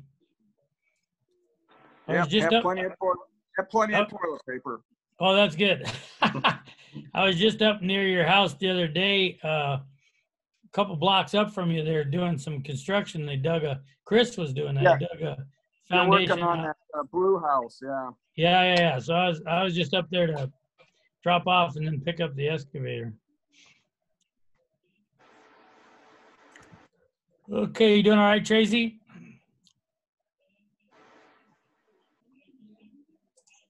Yep, okay. Running around like a chicken with my head cut off, but other than that, good. I'm staying up till the wee hours reading this stuff. I read the destruction of Jerusalem this week a couple times, and I was so amazed by it. I don't know. It just wasn't scary to me. It gave me a lot of peace, and I always thought that was gonna be I always avoided that chapter, and it was just really cool. And some of the details, I felt so sorry for Titus, you know, because it kind of gives some details about of him and how he did not want to destroy that. He really wanted to reason with the Jews, but they're having none of it, you know? Yeah. And that was just so sad, you know? And so now, after what you talked about today, I'm getting a better idea of what the desolation is. And That I chapter, actually have seen it grow. That chapter definitely spells out how desolate it was in there in that city. Yeah, but I'm like seeing it in my own life in real times. And actually, I've been seeing it for a long time. So that's kind of, I'm not afraid, you know, I'm not afraid. So I'm curious, let me ask you. Which is big for me. Let me ask you, Tracy, says that's a fairly new chapter for you. When you read through that chapter, either once or twice, or how many did it seem clear in explaining how God's wrath really works? Yeah. Did you get that out of Very it? clear. Oh, yeah. Yeah, really clear. So it's beautiful. Yeah, I always like to ask that when someone's first working on that chapter, because it's a little surprising how confusing that topic is for us when it's just written out real simple and plain right in there. What chapter is that? Chapter 1 of Great Controversy. Oh, okay. Yeah, that chapter, it starts with Jesus, you know, right where he was doing the woes of Pharisees, then kind of skips through to lay out the history of what took place from the rejection of Christ until AD 70, so 40 years after Christ ascended to heaven, when the whole city was totally destroyed by the Roman army. And it's explaining why and what happened and why that was. And it's a pretty good connection there to understand how God's wrath is not really him, you know, beating the people up.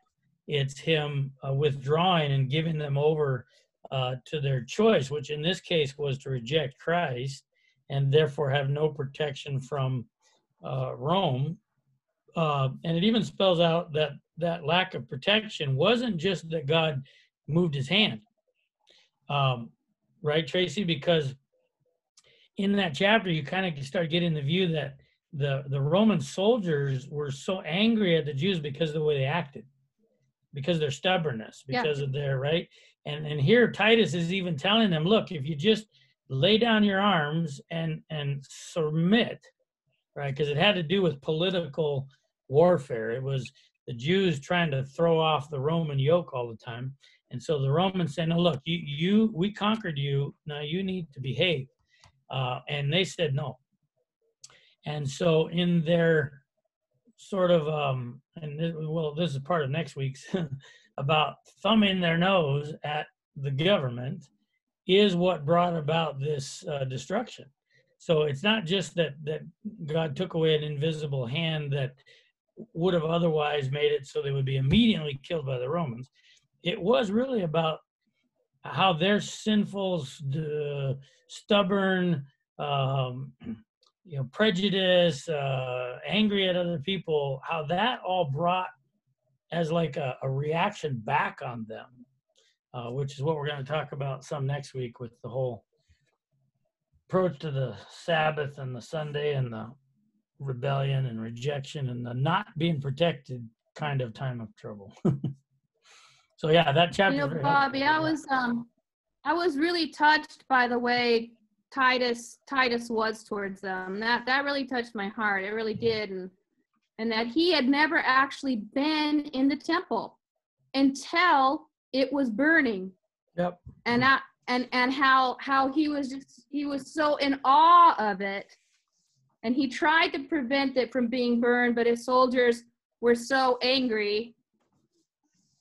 They were so angry at the Jews because they'd been kind of poking at them for a while that it got burned down. But when he entered it, as it was burning, he was in awe. It was the first time he ever went in there, and I was just amazed at that reaction. Yeah. So was that Shady? Were you the one asking what chapter that was? Yeah, that's a Great Controversy chapter. Yeah. I think Barb and I have looked at like a few things in great controversy just through discussion, but the only ones that I've been reading are Patriarchs and Prophets and Desire of Ages. Right, which is good. Good stuff. All right. Anything else anybody wanted to bring up? Things going okay over there, Amber?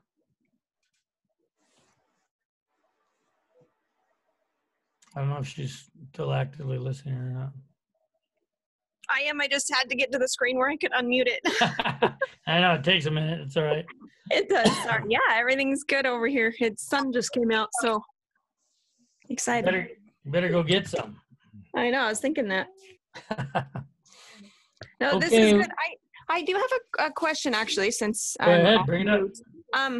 I have in my notes, and this might be completely unrelated because I do have a line underneath it, but is there a chapter, I have a note, it's from you, about Desire of Ages, So Surrendered, and page 208, but I don't, does it go with this abomination? Well, yeah, it'd be given a contrast to what Jesus was like, who was not part of the abomination, versus what the core of the abomination is. So we probably were, I was referring to it as, you know, where the Jews in the time of Christ were so rejecting of God and his truth, versus Jesus, who was so surrendered, right? The quote there, Amber, is, so surrendered to God was Christ that he made no plans for himself. Okay. Daily he received the plans from the Father.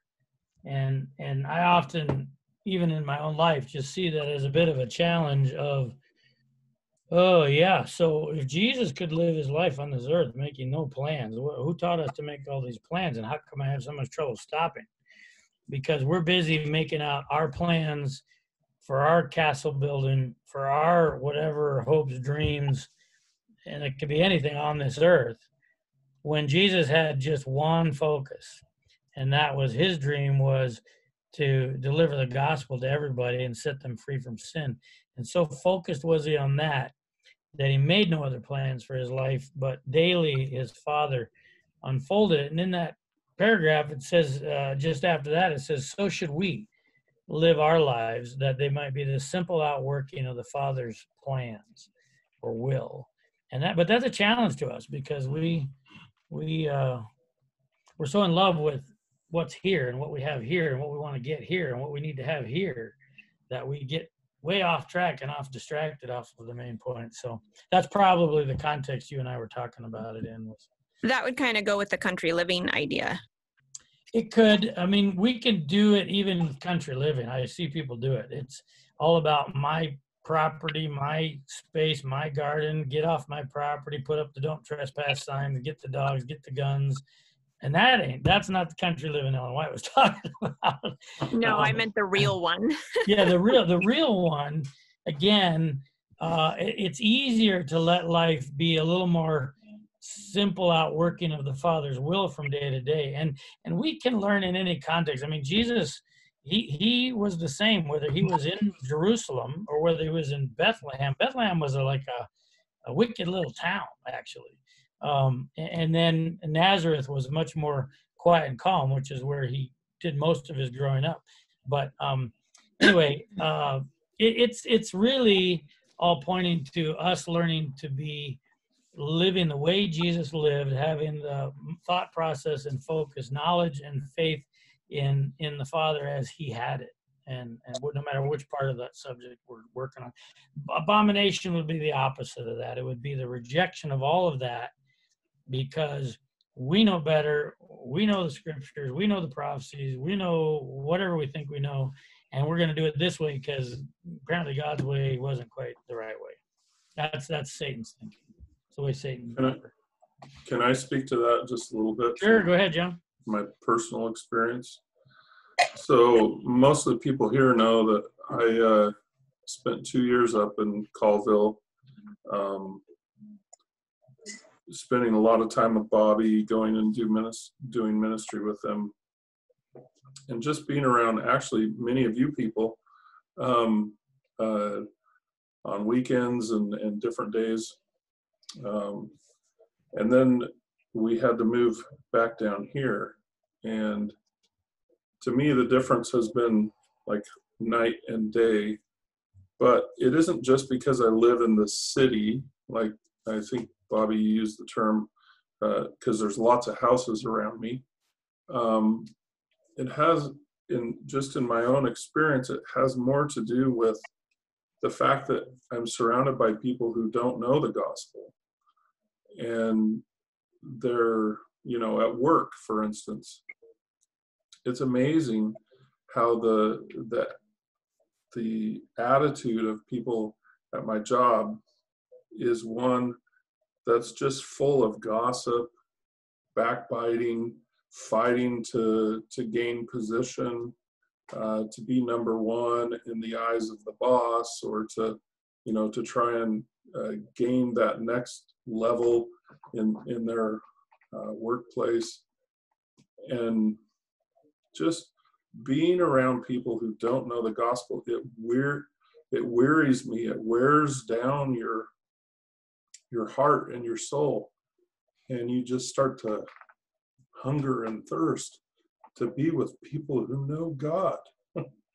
Yeah. So anyway. Good, John. Hey, Bob, did we get any report back on Wendell's trying to help his uncle? No, it's good you brought that up. John, did Wendell send you a video to send to all of us about the law something? He did, and I think my response to him was that we would try and set up a time where we could work on that with him.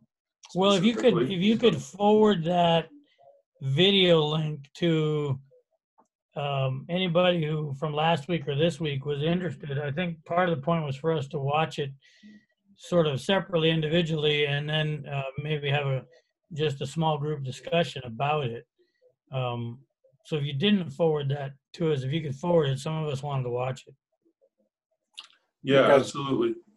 Because John might be interested in knowing that Laura is working with someone, a wife that's in that same situation. Okay. And her working with the wife and responses that his or her husband is giving might be helpful to that situation, maybe. Yeah, absolutely. What I'll do is I'll get that email and I'll just forward it to everyone in the core group. Yeah, do that, and don't feel anybody like you are supposed to watch it or have to watch it.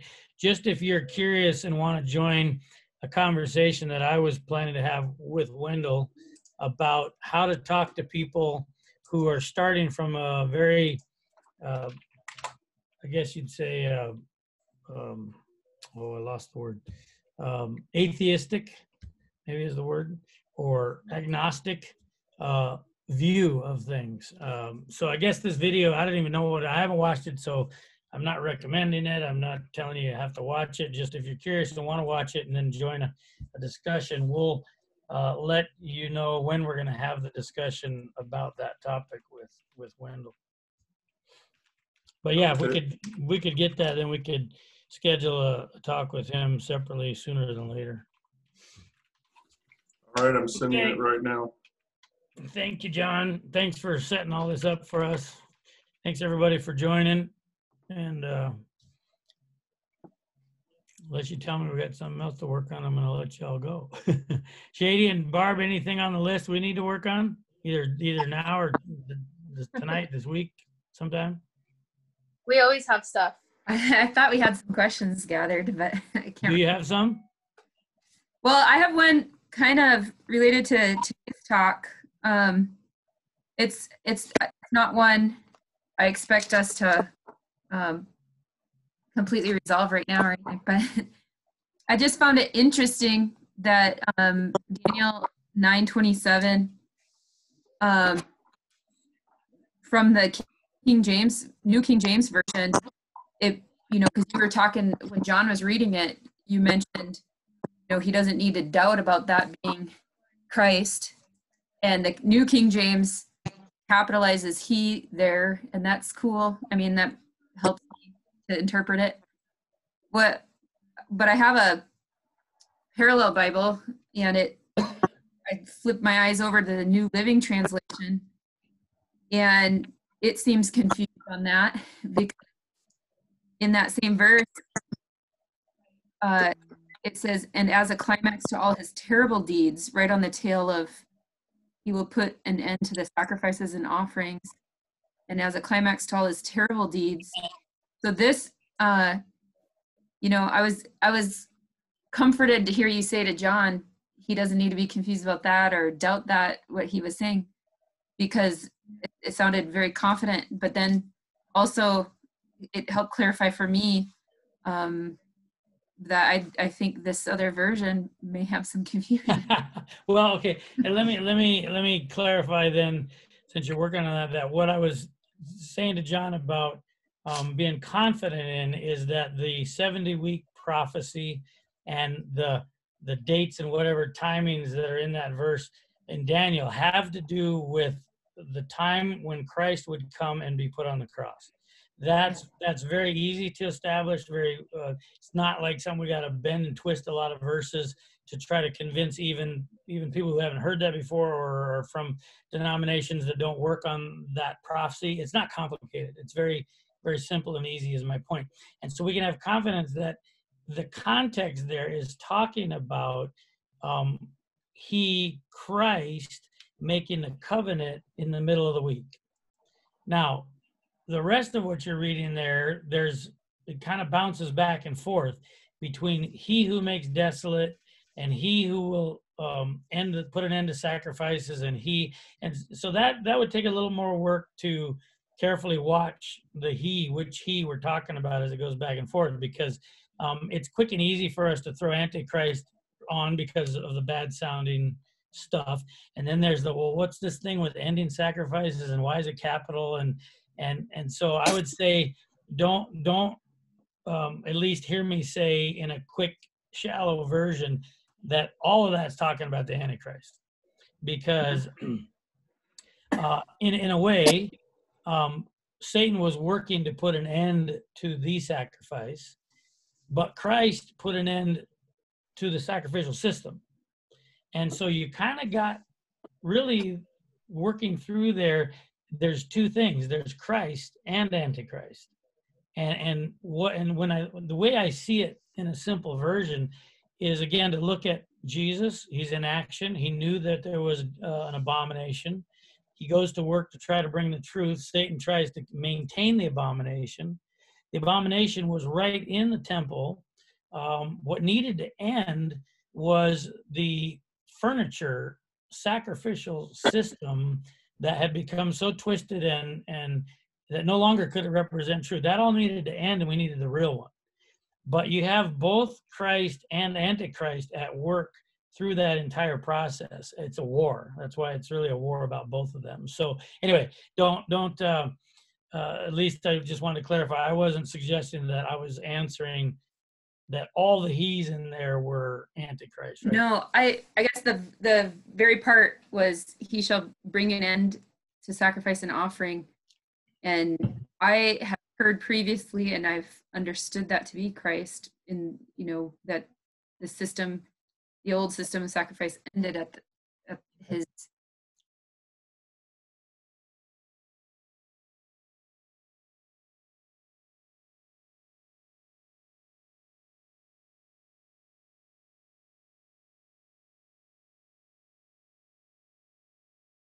You know how we could say that Christ came and made things desolate. Christ brought desolation. And that would be a correct statement. Yep.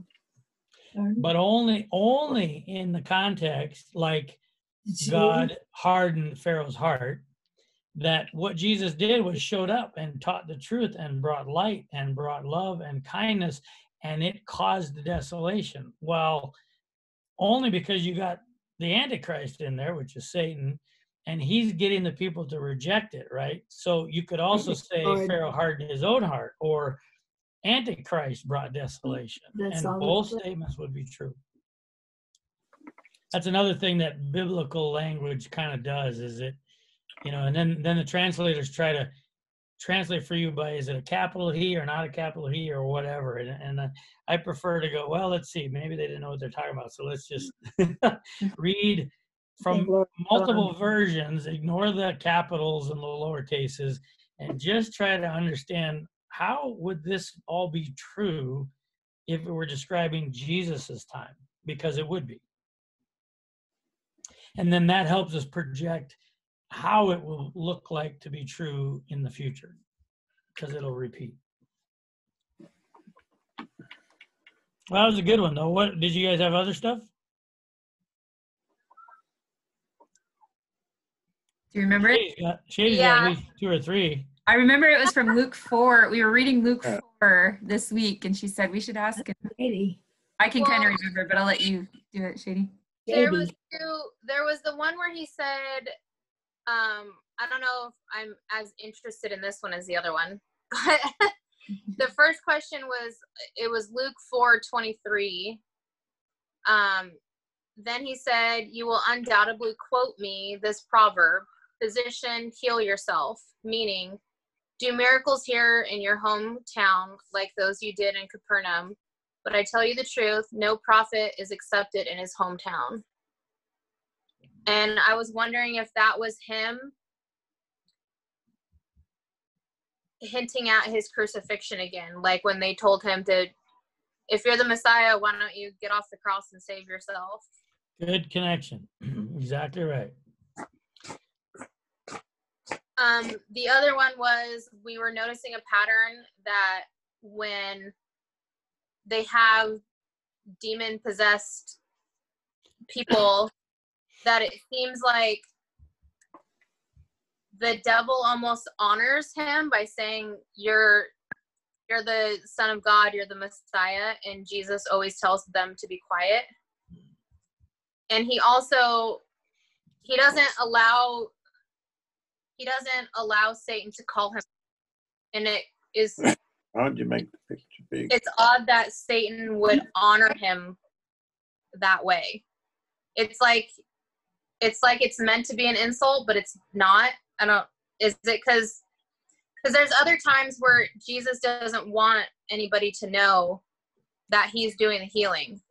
Like he allowed that leper, and then he told the leper to not go spread it around. Yeah. Something. So here's why Satan saying what he's saying is actually a dishonor. You're right. He's saying correct info.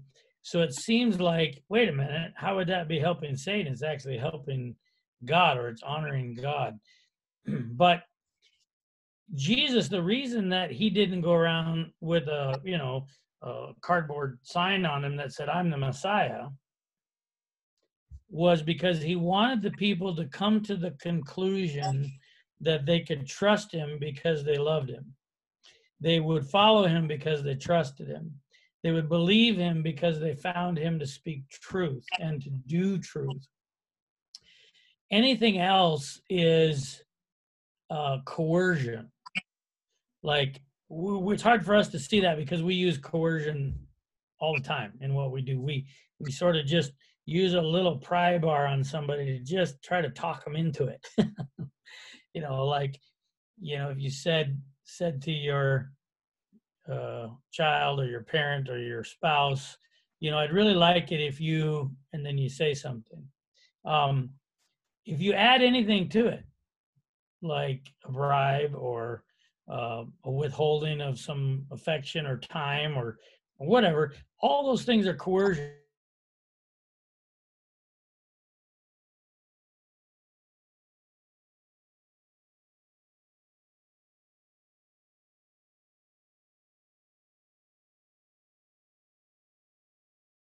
Own free will, and any violation to to their free will was not something that would be honoring to God. So here's Satan.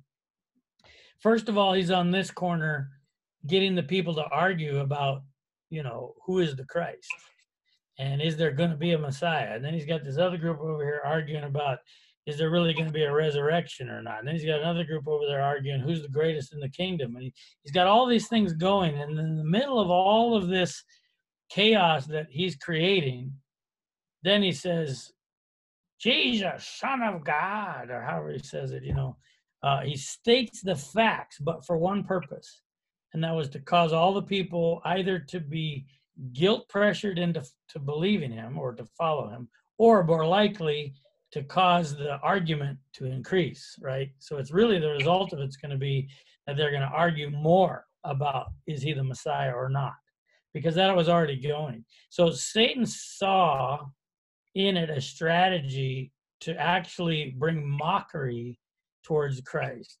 Now, you and I looking back on the story can see what you said, which is, yeah, but he was still telling the truth. He was saying what was true. We know that to be true. But in the time and the context of those people then, they didn't know it to be true. They hadn't gotten to the cross yet. They hadn't gotten to the resurrection yet. They hadn't gotten to the rest of it. So all it would do, and that's why Jesus didn't tell anybody that he was the Messiah.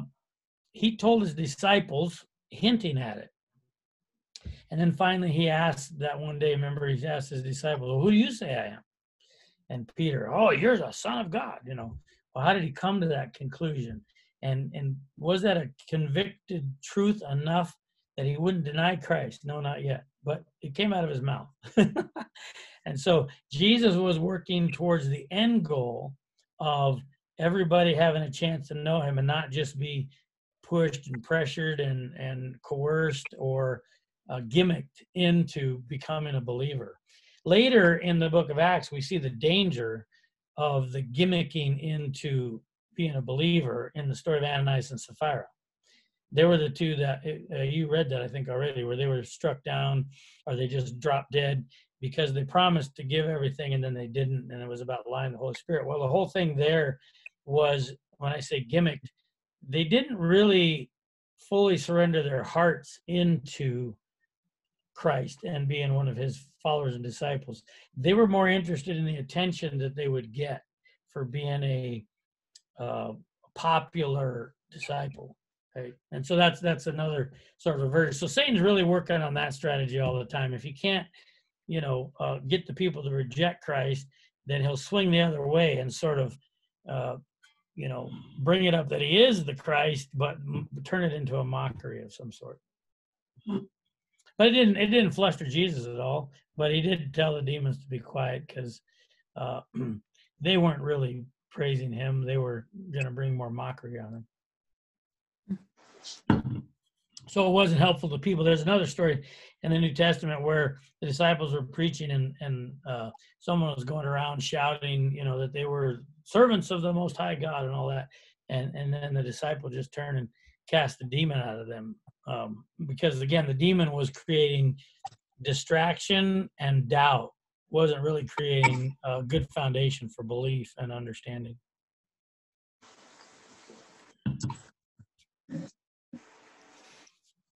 So what was the other one you were more interested in? It was that one. It was that one. Yeah, the one where he was kind of hinting at his sacrifice.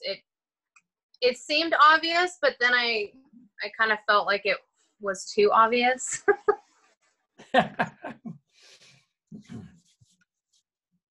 Well, Jesus, all the way through his ministry, it was very important at the beginning that it wasn't with bells and whistles and bulletin boards and signs and posters. He did one loud poster. He turned water to wine, and then he left. and that, caused a stir and everybody talking. And then came miracles and whatnot. But you see at the beginning, he told people, don't tell them. Don't tell people that I did this. And then later, he heals, for instance, a leper, and he tells them, go show yourself to the priest. But he didn't tell them what to say to the priest. And likely they would have said Jesus did this, but that would be good advertising. But more importantly, why even send them to the priest? Why not just, they're clean, now go home. And it really had to do with he was sending a non-threatening, non-attacking message to the Pharisees because they could see with their own eyes. Somebody who had leprosy now no longer has leprosy. How is that possible? And has that ever been done before? And they would have had to conclude, yeah, actually it was done before, but not to an Israelite. It had happened to a Syrian captain outside of Israel. Captain Naaman was his name. And because of a little Israelite girl who had been taken as a slave, talking about sacrificial surrender, taken as a slave, and she told Naaman to go see the prophet in Israel, which at the time was Elisha. And then Naaman was told to dip in the water 7 times, if you've not heard that story. The water in the Jordan River, very dirty, muddy river, but that's where he had to go. And he did it, and sure enough, he came whole. Now, nobody in Israel who had leprosy got cured, because nobody in Israel came to the prophet to ask. But an outsider came and asked the prophet. So all this would have all been brought up in the minds of the priests, who had to look at these 2 lepers who they knew had been lepers, and now they're not lepers anymore. And that should have evoked in them, maybe we should reconsider what we're thinking about this guy. Right? It was a very gentle, kind sort of approach. And that's always been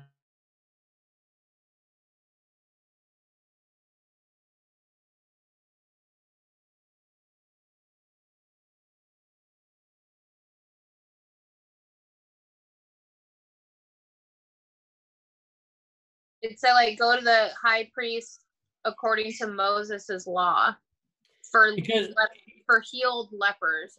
Well, because in Moses's law, it defined what to do when someone had leprosy. And the priest, they didn't want it to just be everybody accusing others of having leprosy and then getting them thrown out of town, like, calling them like right now, calling someone a China person or whatever, we got to get them out of our country, that kind of attitude. So God didn't want it to turn into just people accusing people and then people are run out of town because they have leprosy. So he said, no, you'll first have a priest, a Levite, investigate. The point isn't that they're doctors. The point is that they're supposed to be the ones in the nation that are fair, that are seeking restoration of God's people, not destruction. So first go, you show yourself to the leaders, and if they determine that you have leprosy, then they're supposed to be separated from the camp, put outside. Otherwise, it would just spread, kind of like what we're having right now with this COVID, right? Everybody stay in your own tent. So Jesus then knew that even though that was years and years ago, that still it was the process that a priest would declare someone unclean. And if they were unclean, the rules that they had made up about it, not that God gave in the Old Testament, but they made up about it, was if they went around where there was people, they had to shout, unclean, unclean, to announce themselves as unclean. So very embarrassing, very, degrading, that's not what God's plan was, but that's what the Jews did. So because of that, Jesus also knew that if they had been declared unclean and lepers and then just went home, then the community is going to have a panic. It'd be like letting the guy out of jail, but the government doesn't announce why it's okay to do that, right? Then everybody's putting up signs and posters about what's wrong with your neighbor. So to prevent that, the best thing would be go show yourself to the priest. And if the priest figure out you got no leprosy anywhere, then the priest can advocate into the community that, hey, they're no longer unclean. The announcement could be made. It would be a public thing. And so Jesus knew that that's, would be more beneficial for those lepers to do that. Plus, what I already said about the secret message to the priest to say, yeah, and you know who did this? Jesus did this.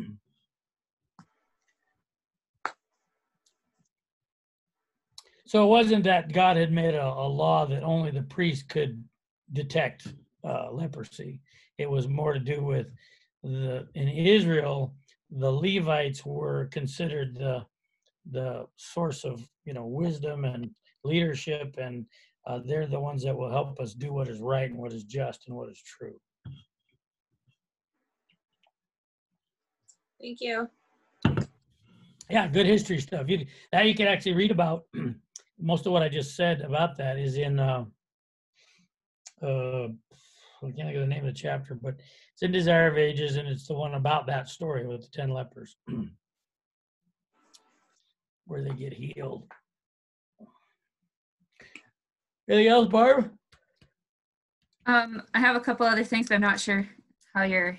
Do you need a Toss break? them out there. Well, I'll tell you if I'll save that for later if I comment now. There are actually two things I've texted you about. Okay, remind me. Okay, I'll. So this one, it says, I have a question we can talk about another time or whenever. It says, related to forcing or mark of the beast and how some of the ceremonial laws, the laws of Israel seem so harsh with stoning people to death for collecting wood on the Sabbath and things like that. They just seem beast-like almost. I know God was dealing with a harsh people in a harsh culture. I also know in those days it was a true theocracy, so God was directing them step by step. But it seems like force. And then I know Graham Maxwell describes some of that as emergency measures. And I guess just curious your take on some of that. Yeah, I agree with, and like, most of all of actually what I heard Graham say about this question, emergency measures, speaking sort of in more of a language that was good and useful for the setting of their culture. However, it's not that their culture was terribly different than ours. Sure, we might make different clothing, we might use different tools, we might have computers or whatever, but basic humanity has been the same always. So I think part of, and I don't remember how Graham described this part, but I think part of it is that God also wanted it seen that love could not be accomplished through command. And I don't mean that he then intended to come to Mount Sinai and command it, but he knew that's how they'd take it. And so he once they said, okay, all these things we'll do. Most of what you're referring to in the law was not part of the Ten Commandments. It was part of what they referred to as Moses' law, right? It was written after they said, okay, all these things we'll do. So it's almost like God looking on them and saying, well, okay, so they think that they have a way to accomplish this righteousness that I just described to them in the Ten Commandments. So let me give them then a civil setup on what to do if they don't. What happens when they won't or don't? How do you correct it human to human? How do you have a human civil court? Sure, under a theocracy for them, but that can actually handle dealing with and what should be done. And imagine the people, like let's say that there was the guy carrying the wood on the Sabbath. There's one story in the entire Old Testament of someone being stoned for breaking a Sabbath rule. Okay, but let's say even with that one, what if the people had advocated like Moses did for the people when he said, wait, if we cannot forgive this man his sin and we cannot rescue him and restore him, if what's needed is blot me out, what if the whole nation had said, how about we all give our lives up for eternity just so this person could be rescued? I mean, that would be an interesting story. One, because you and I know we're dealing with, did this man just reject accidentally? Like, was it one mistake he made? Was it, and if you say it was 2 or 3, or is there a certain amount and then it becomes, no. What we're really talking about is the man's heart. Was the man who carried the wood on Sabbath, even knowingly but under duress or deception or confusion, doing this? Or was it flat out belligerent, I do not want this God at all? Well, if so, then the results would be death. And so God kind of building into the system a way for the people to recognize death and the imminence of death from sin, and what are you doing to help your neighbor be saved from it? If he puts them in motion, like, remember, part of the rule was when Jesus said it, he said, anyone without sin, go ahead and cast the first stone. Well, wait a minute, then why is anybody throwing stones, right? But on that day, they apparently didn't come up with that. God didn't say that. They didn't think of that. But what if they had thought of, Lord, is there anything else we can do to rescue this person? And they have to have court, and they have to discover and discuss, is this man guilty? I know, I think there's just been all these different various ways that God has put it in front of us to have to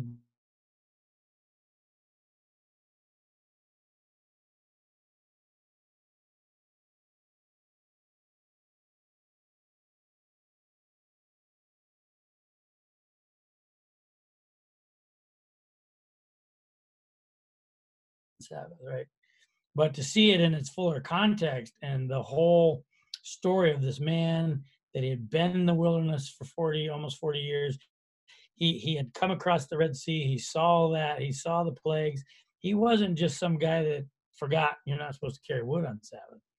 And besides that, there was no purpose in carrying wood on Sabbath. There was no fires to start on Sabbath in the temple or anywhere near the temple. Even their own fires, they didn't have to carry the wood. The wood would have been already prepped and ready to go on Friday. So just carrying it is like this thumb in his nose and rejection of God. And that's the context. It's hard for people to sort of know and see in the story, to see that it's not just arbitrary harshness. But nonetheless, I think when we get done with it all, it will also have shown even that, even those rules, did those rules, and even having one stoning, did that really create true Sabbath keeping for those people?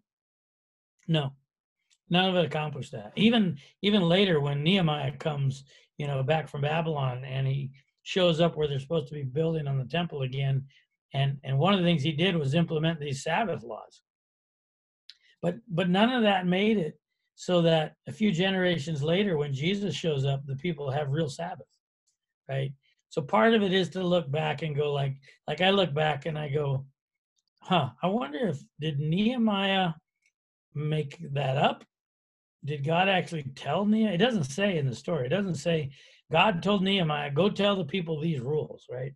Now you do get that in Deuteronomy, but with Nehemiah, you don't. So I wonder about that story.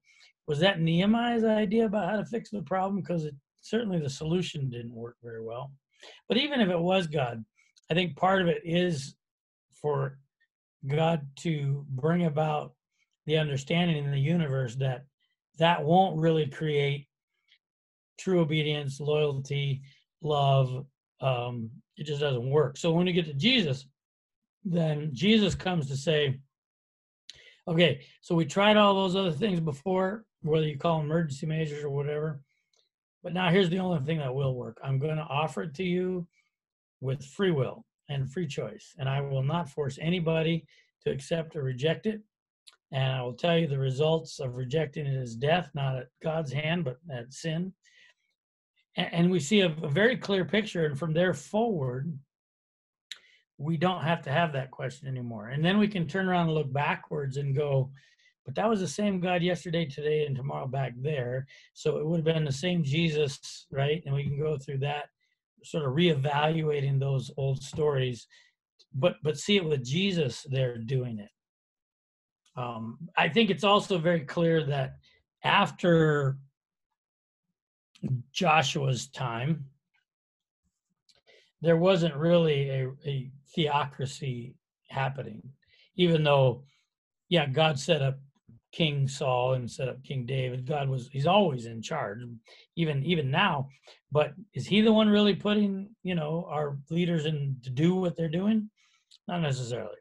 So I think that theocracy we certainly have not had, and we don't live under that, and we're not required to stone people for those same rules that were back there. That was a temporary thing. It was connected to a ceremonial law. I don't have any trouble with actually seeing the stoning part as part of the ceremonial law. Well, that's not a ceremony. If someone's dying. Well, yeah, in the context of God and eternal life, it's a ceremony. It's just a temporary thing. But that's my thoughts. That opens another interesting thought just about ceremonial law in general, because it's moral law and ceremonial law and all has been nailed to the cross, right? I mean, it's not about salvation in that sense. Yet, even with the ceremonial law, the lists of meats that are clean and unclean, we pick and choose which ceremonial laws we want to still enforce. Yeah. Oh, we're wrong. Well, I mean, I don't ever think about the meats as being a salvation issue, but like a health code. I don't know. But as long as we don't try to reestablish them as salvational laws, right? Right. I mean, there's some fun ones. For me, you've probably heard me talk about this before. I sort of enjoy the one about the mold in the house and burning the house down. I think that's a great one. If you owned an expensive house, you probably wouldn't like that plan very well. I kind of like the idea of, the Hawaiians, they had it figured out. When you live on an island that's a volcano, you better not build much more than a grass hut, because you're going to have to rebuild it again soon. So in that context, if they were dwelling in tents and they weren't building big, expensive homes, it wouldn't be that big of a deal. But it's an interesting sort of teaching tool to teach the idea of sin affecting the house, meaning us, our house. And the only thing that can fix it is a sacrificial lamb, because that makes no sense in the context of actual cleaning mold. Like, if you're going to clean mold, you should use bleach or some other stuff, not blood. And yet, in the context of that ceremonial law, it was that the only thing that can fix it is the blood of the lamb. And if that can't fix it, if they do the sacrifice and then they investigate the house again and it's still got mold in it, then they had to burn the house down, start over. So I think it's a great explanation of justice and mercy, actually. I mean, a great basis of that's teaching that same idea, justice and mercy, context of sin and salvation. But again, if we were trying to implement that today, so that the pastor's got to go check your house, and if he finds it too dirty, he's going to give you a week to clean it up. And if you don't have it all cleaned up, then he's going to burn it down. And nobody would like that. We'd rebel against that law. So there's some that are more easily seen as ceremonial only, and then some that are easy for us to fall in the pit of trying to, draw from it, whether we call it health principles or ceremony or whatever, and try to draw it into a sort of a salvational thing, and those don't belong there. Yeah, I don't think of them as salvational, but I still, keep them, like the meats one. And well, even science now will tell you, right? It's smarter to eat the ones on the list of the clean than the unclean. Yeah, we encountered some when we were planting fruit trees. I happened to come across some that said we shouldn't pick the fruit for the first 5 years or something, and I didn't really follow that. Maybe I should have. I wondered if it made my trees stronger, but I figured they probably were growing at the nursery for a while before I got them.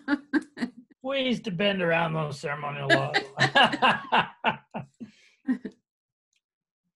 Okay, I do have another, but it's getting kind of late. I could save it for another time. What is it? I just wanted to say thank you to Shady for the cooking demonstration there. Just making sure we're all getting hungry. Yeah. Well, I'm hungry. Good. It's you go right ahead and eat. The whole Mary Martha battle. Like, what can I do at the same time? Yeah. You can be both. Good job, Barb. So this one was related to the two altars when you just went over it Thursday night. So, you know, we talked about Cain's altar, and what if he had sacrificed the right symbol, but he still had the wrong heart. And you know, even with the right symbol, there would be no fire if it was the wrong heart. You know, God wouldn't accept it if it's not from the right heart. And then it made me think about Abel's altar. You know, so if Abel still had that right attitude and heart towards God, you know, repentance and thankful and self-distrustful, but he had put the wrong symbol and he had put fruit, but he didn't do it on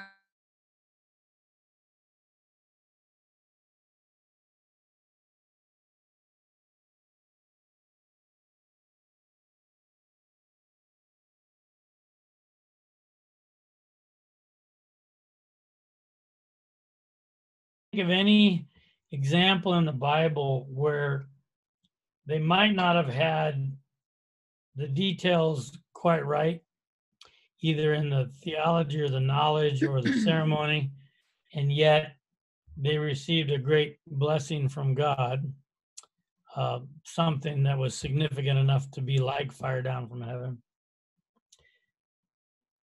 Any examples of that? There was a king of Israel, was it like Hezekiah or I don't know, somebody that and I don't remember all the details, but I remember him praying that God would overlook if they didn't have all the details right, but they were trying to come back to him or whatever. Okay. Do you remember? I don't know if you know what I'm talking about. I don't remember enough details on that one. But that could be an example. What else? Can you think of any others?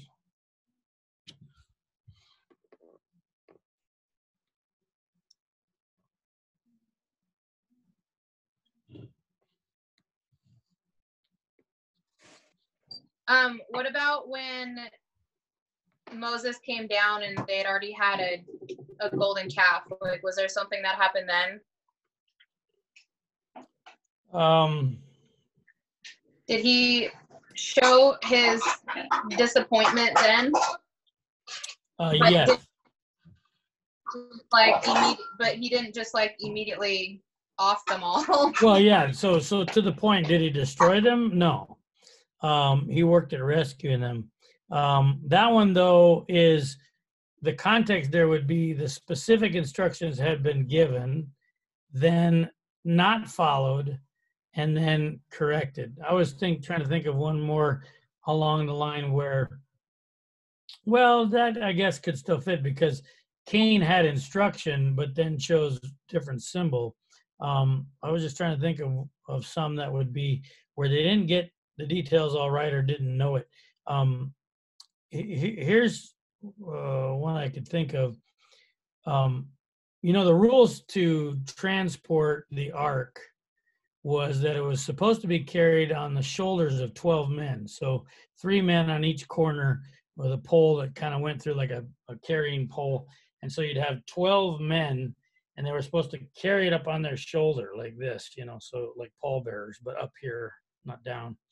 And that's how the ark was always moved, whether it was in battle with Israel or just moved as they moved the camp from place to place. So then the Philistines, I believe it was the Philistines or the Amalekites, anyway, one of that group, they conquered Israel and they stole the ark and they took it. And they didn't know the rules about putting a veil over it.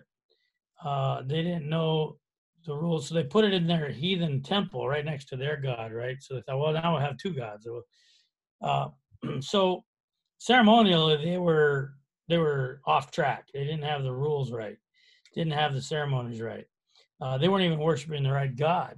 So God then, instead of killing them, though, he, like Uzzah, who died touching the ark, he uses it as an opportunity to teach them the difference between their God, which was nothing but stone, versus him. You know this story, Shady?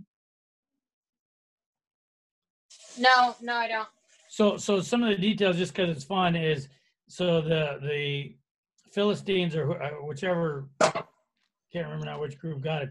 They put it in their temple. I think the temple's name, their god's name was Dagon, and they put it in their temple. And the next morning, the priest came in, meaning the heathen priest to the heathen gods.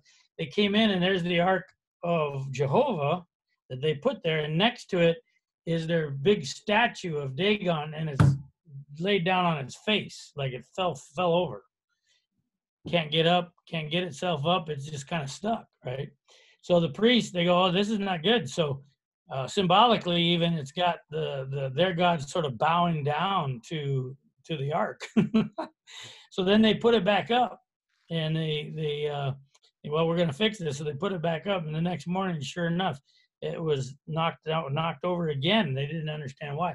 Also, along with this, there was a plague that started to go through their country. They were getting sick. And so they decided that, hey, this is not good. So they're going to put the ark on a cart, and they're going to take 2 oxen that just had calves, and they're going to tie the calves up, and they're going to take the mommy oxen, whatever, and going to just turn them loose. And if this is the true living God, then he can take care of what happens with those ox and where they go. And sure enough, they make a straight line, even though their calves are over there tied up and bawling and calling for mom, how cows normally would do. Well, these ones, they just go straight down the road to take this ark back where it belongs. So this was all sort of God showing the not believer people about who he was. And the ceremonies weren't right. Ceremonies were wrong. The religion was wrong. And yet God is still working at trying to help and rescue them. Did he bring fire down from heaven for them physically? No. But he did knock their God over on its face. So I think there's a few others that we could bring up as kind of content. I found the one that I was looking for. Okay, go ahead. It's 2 Chronicles 30, chapter 30. Okay. And basically, King Hezekiah wrote letters to all over, basically Israel and Judah, and told them to come. They wanted to get rid of some of they wanted to celebrate Passover, but it's like they didn't know how, and they were just rediscovering it or something. And so he sent these runners to go invite everybody, and then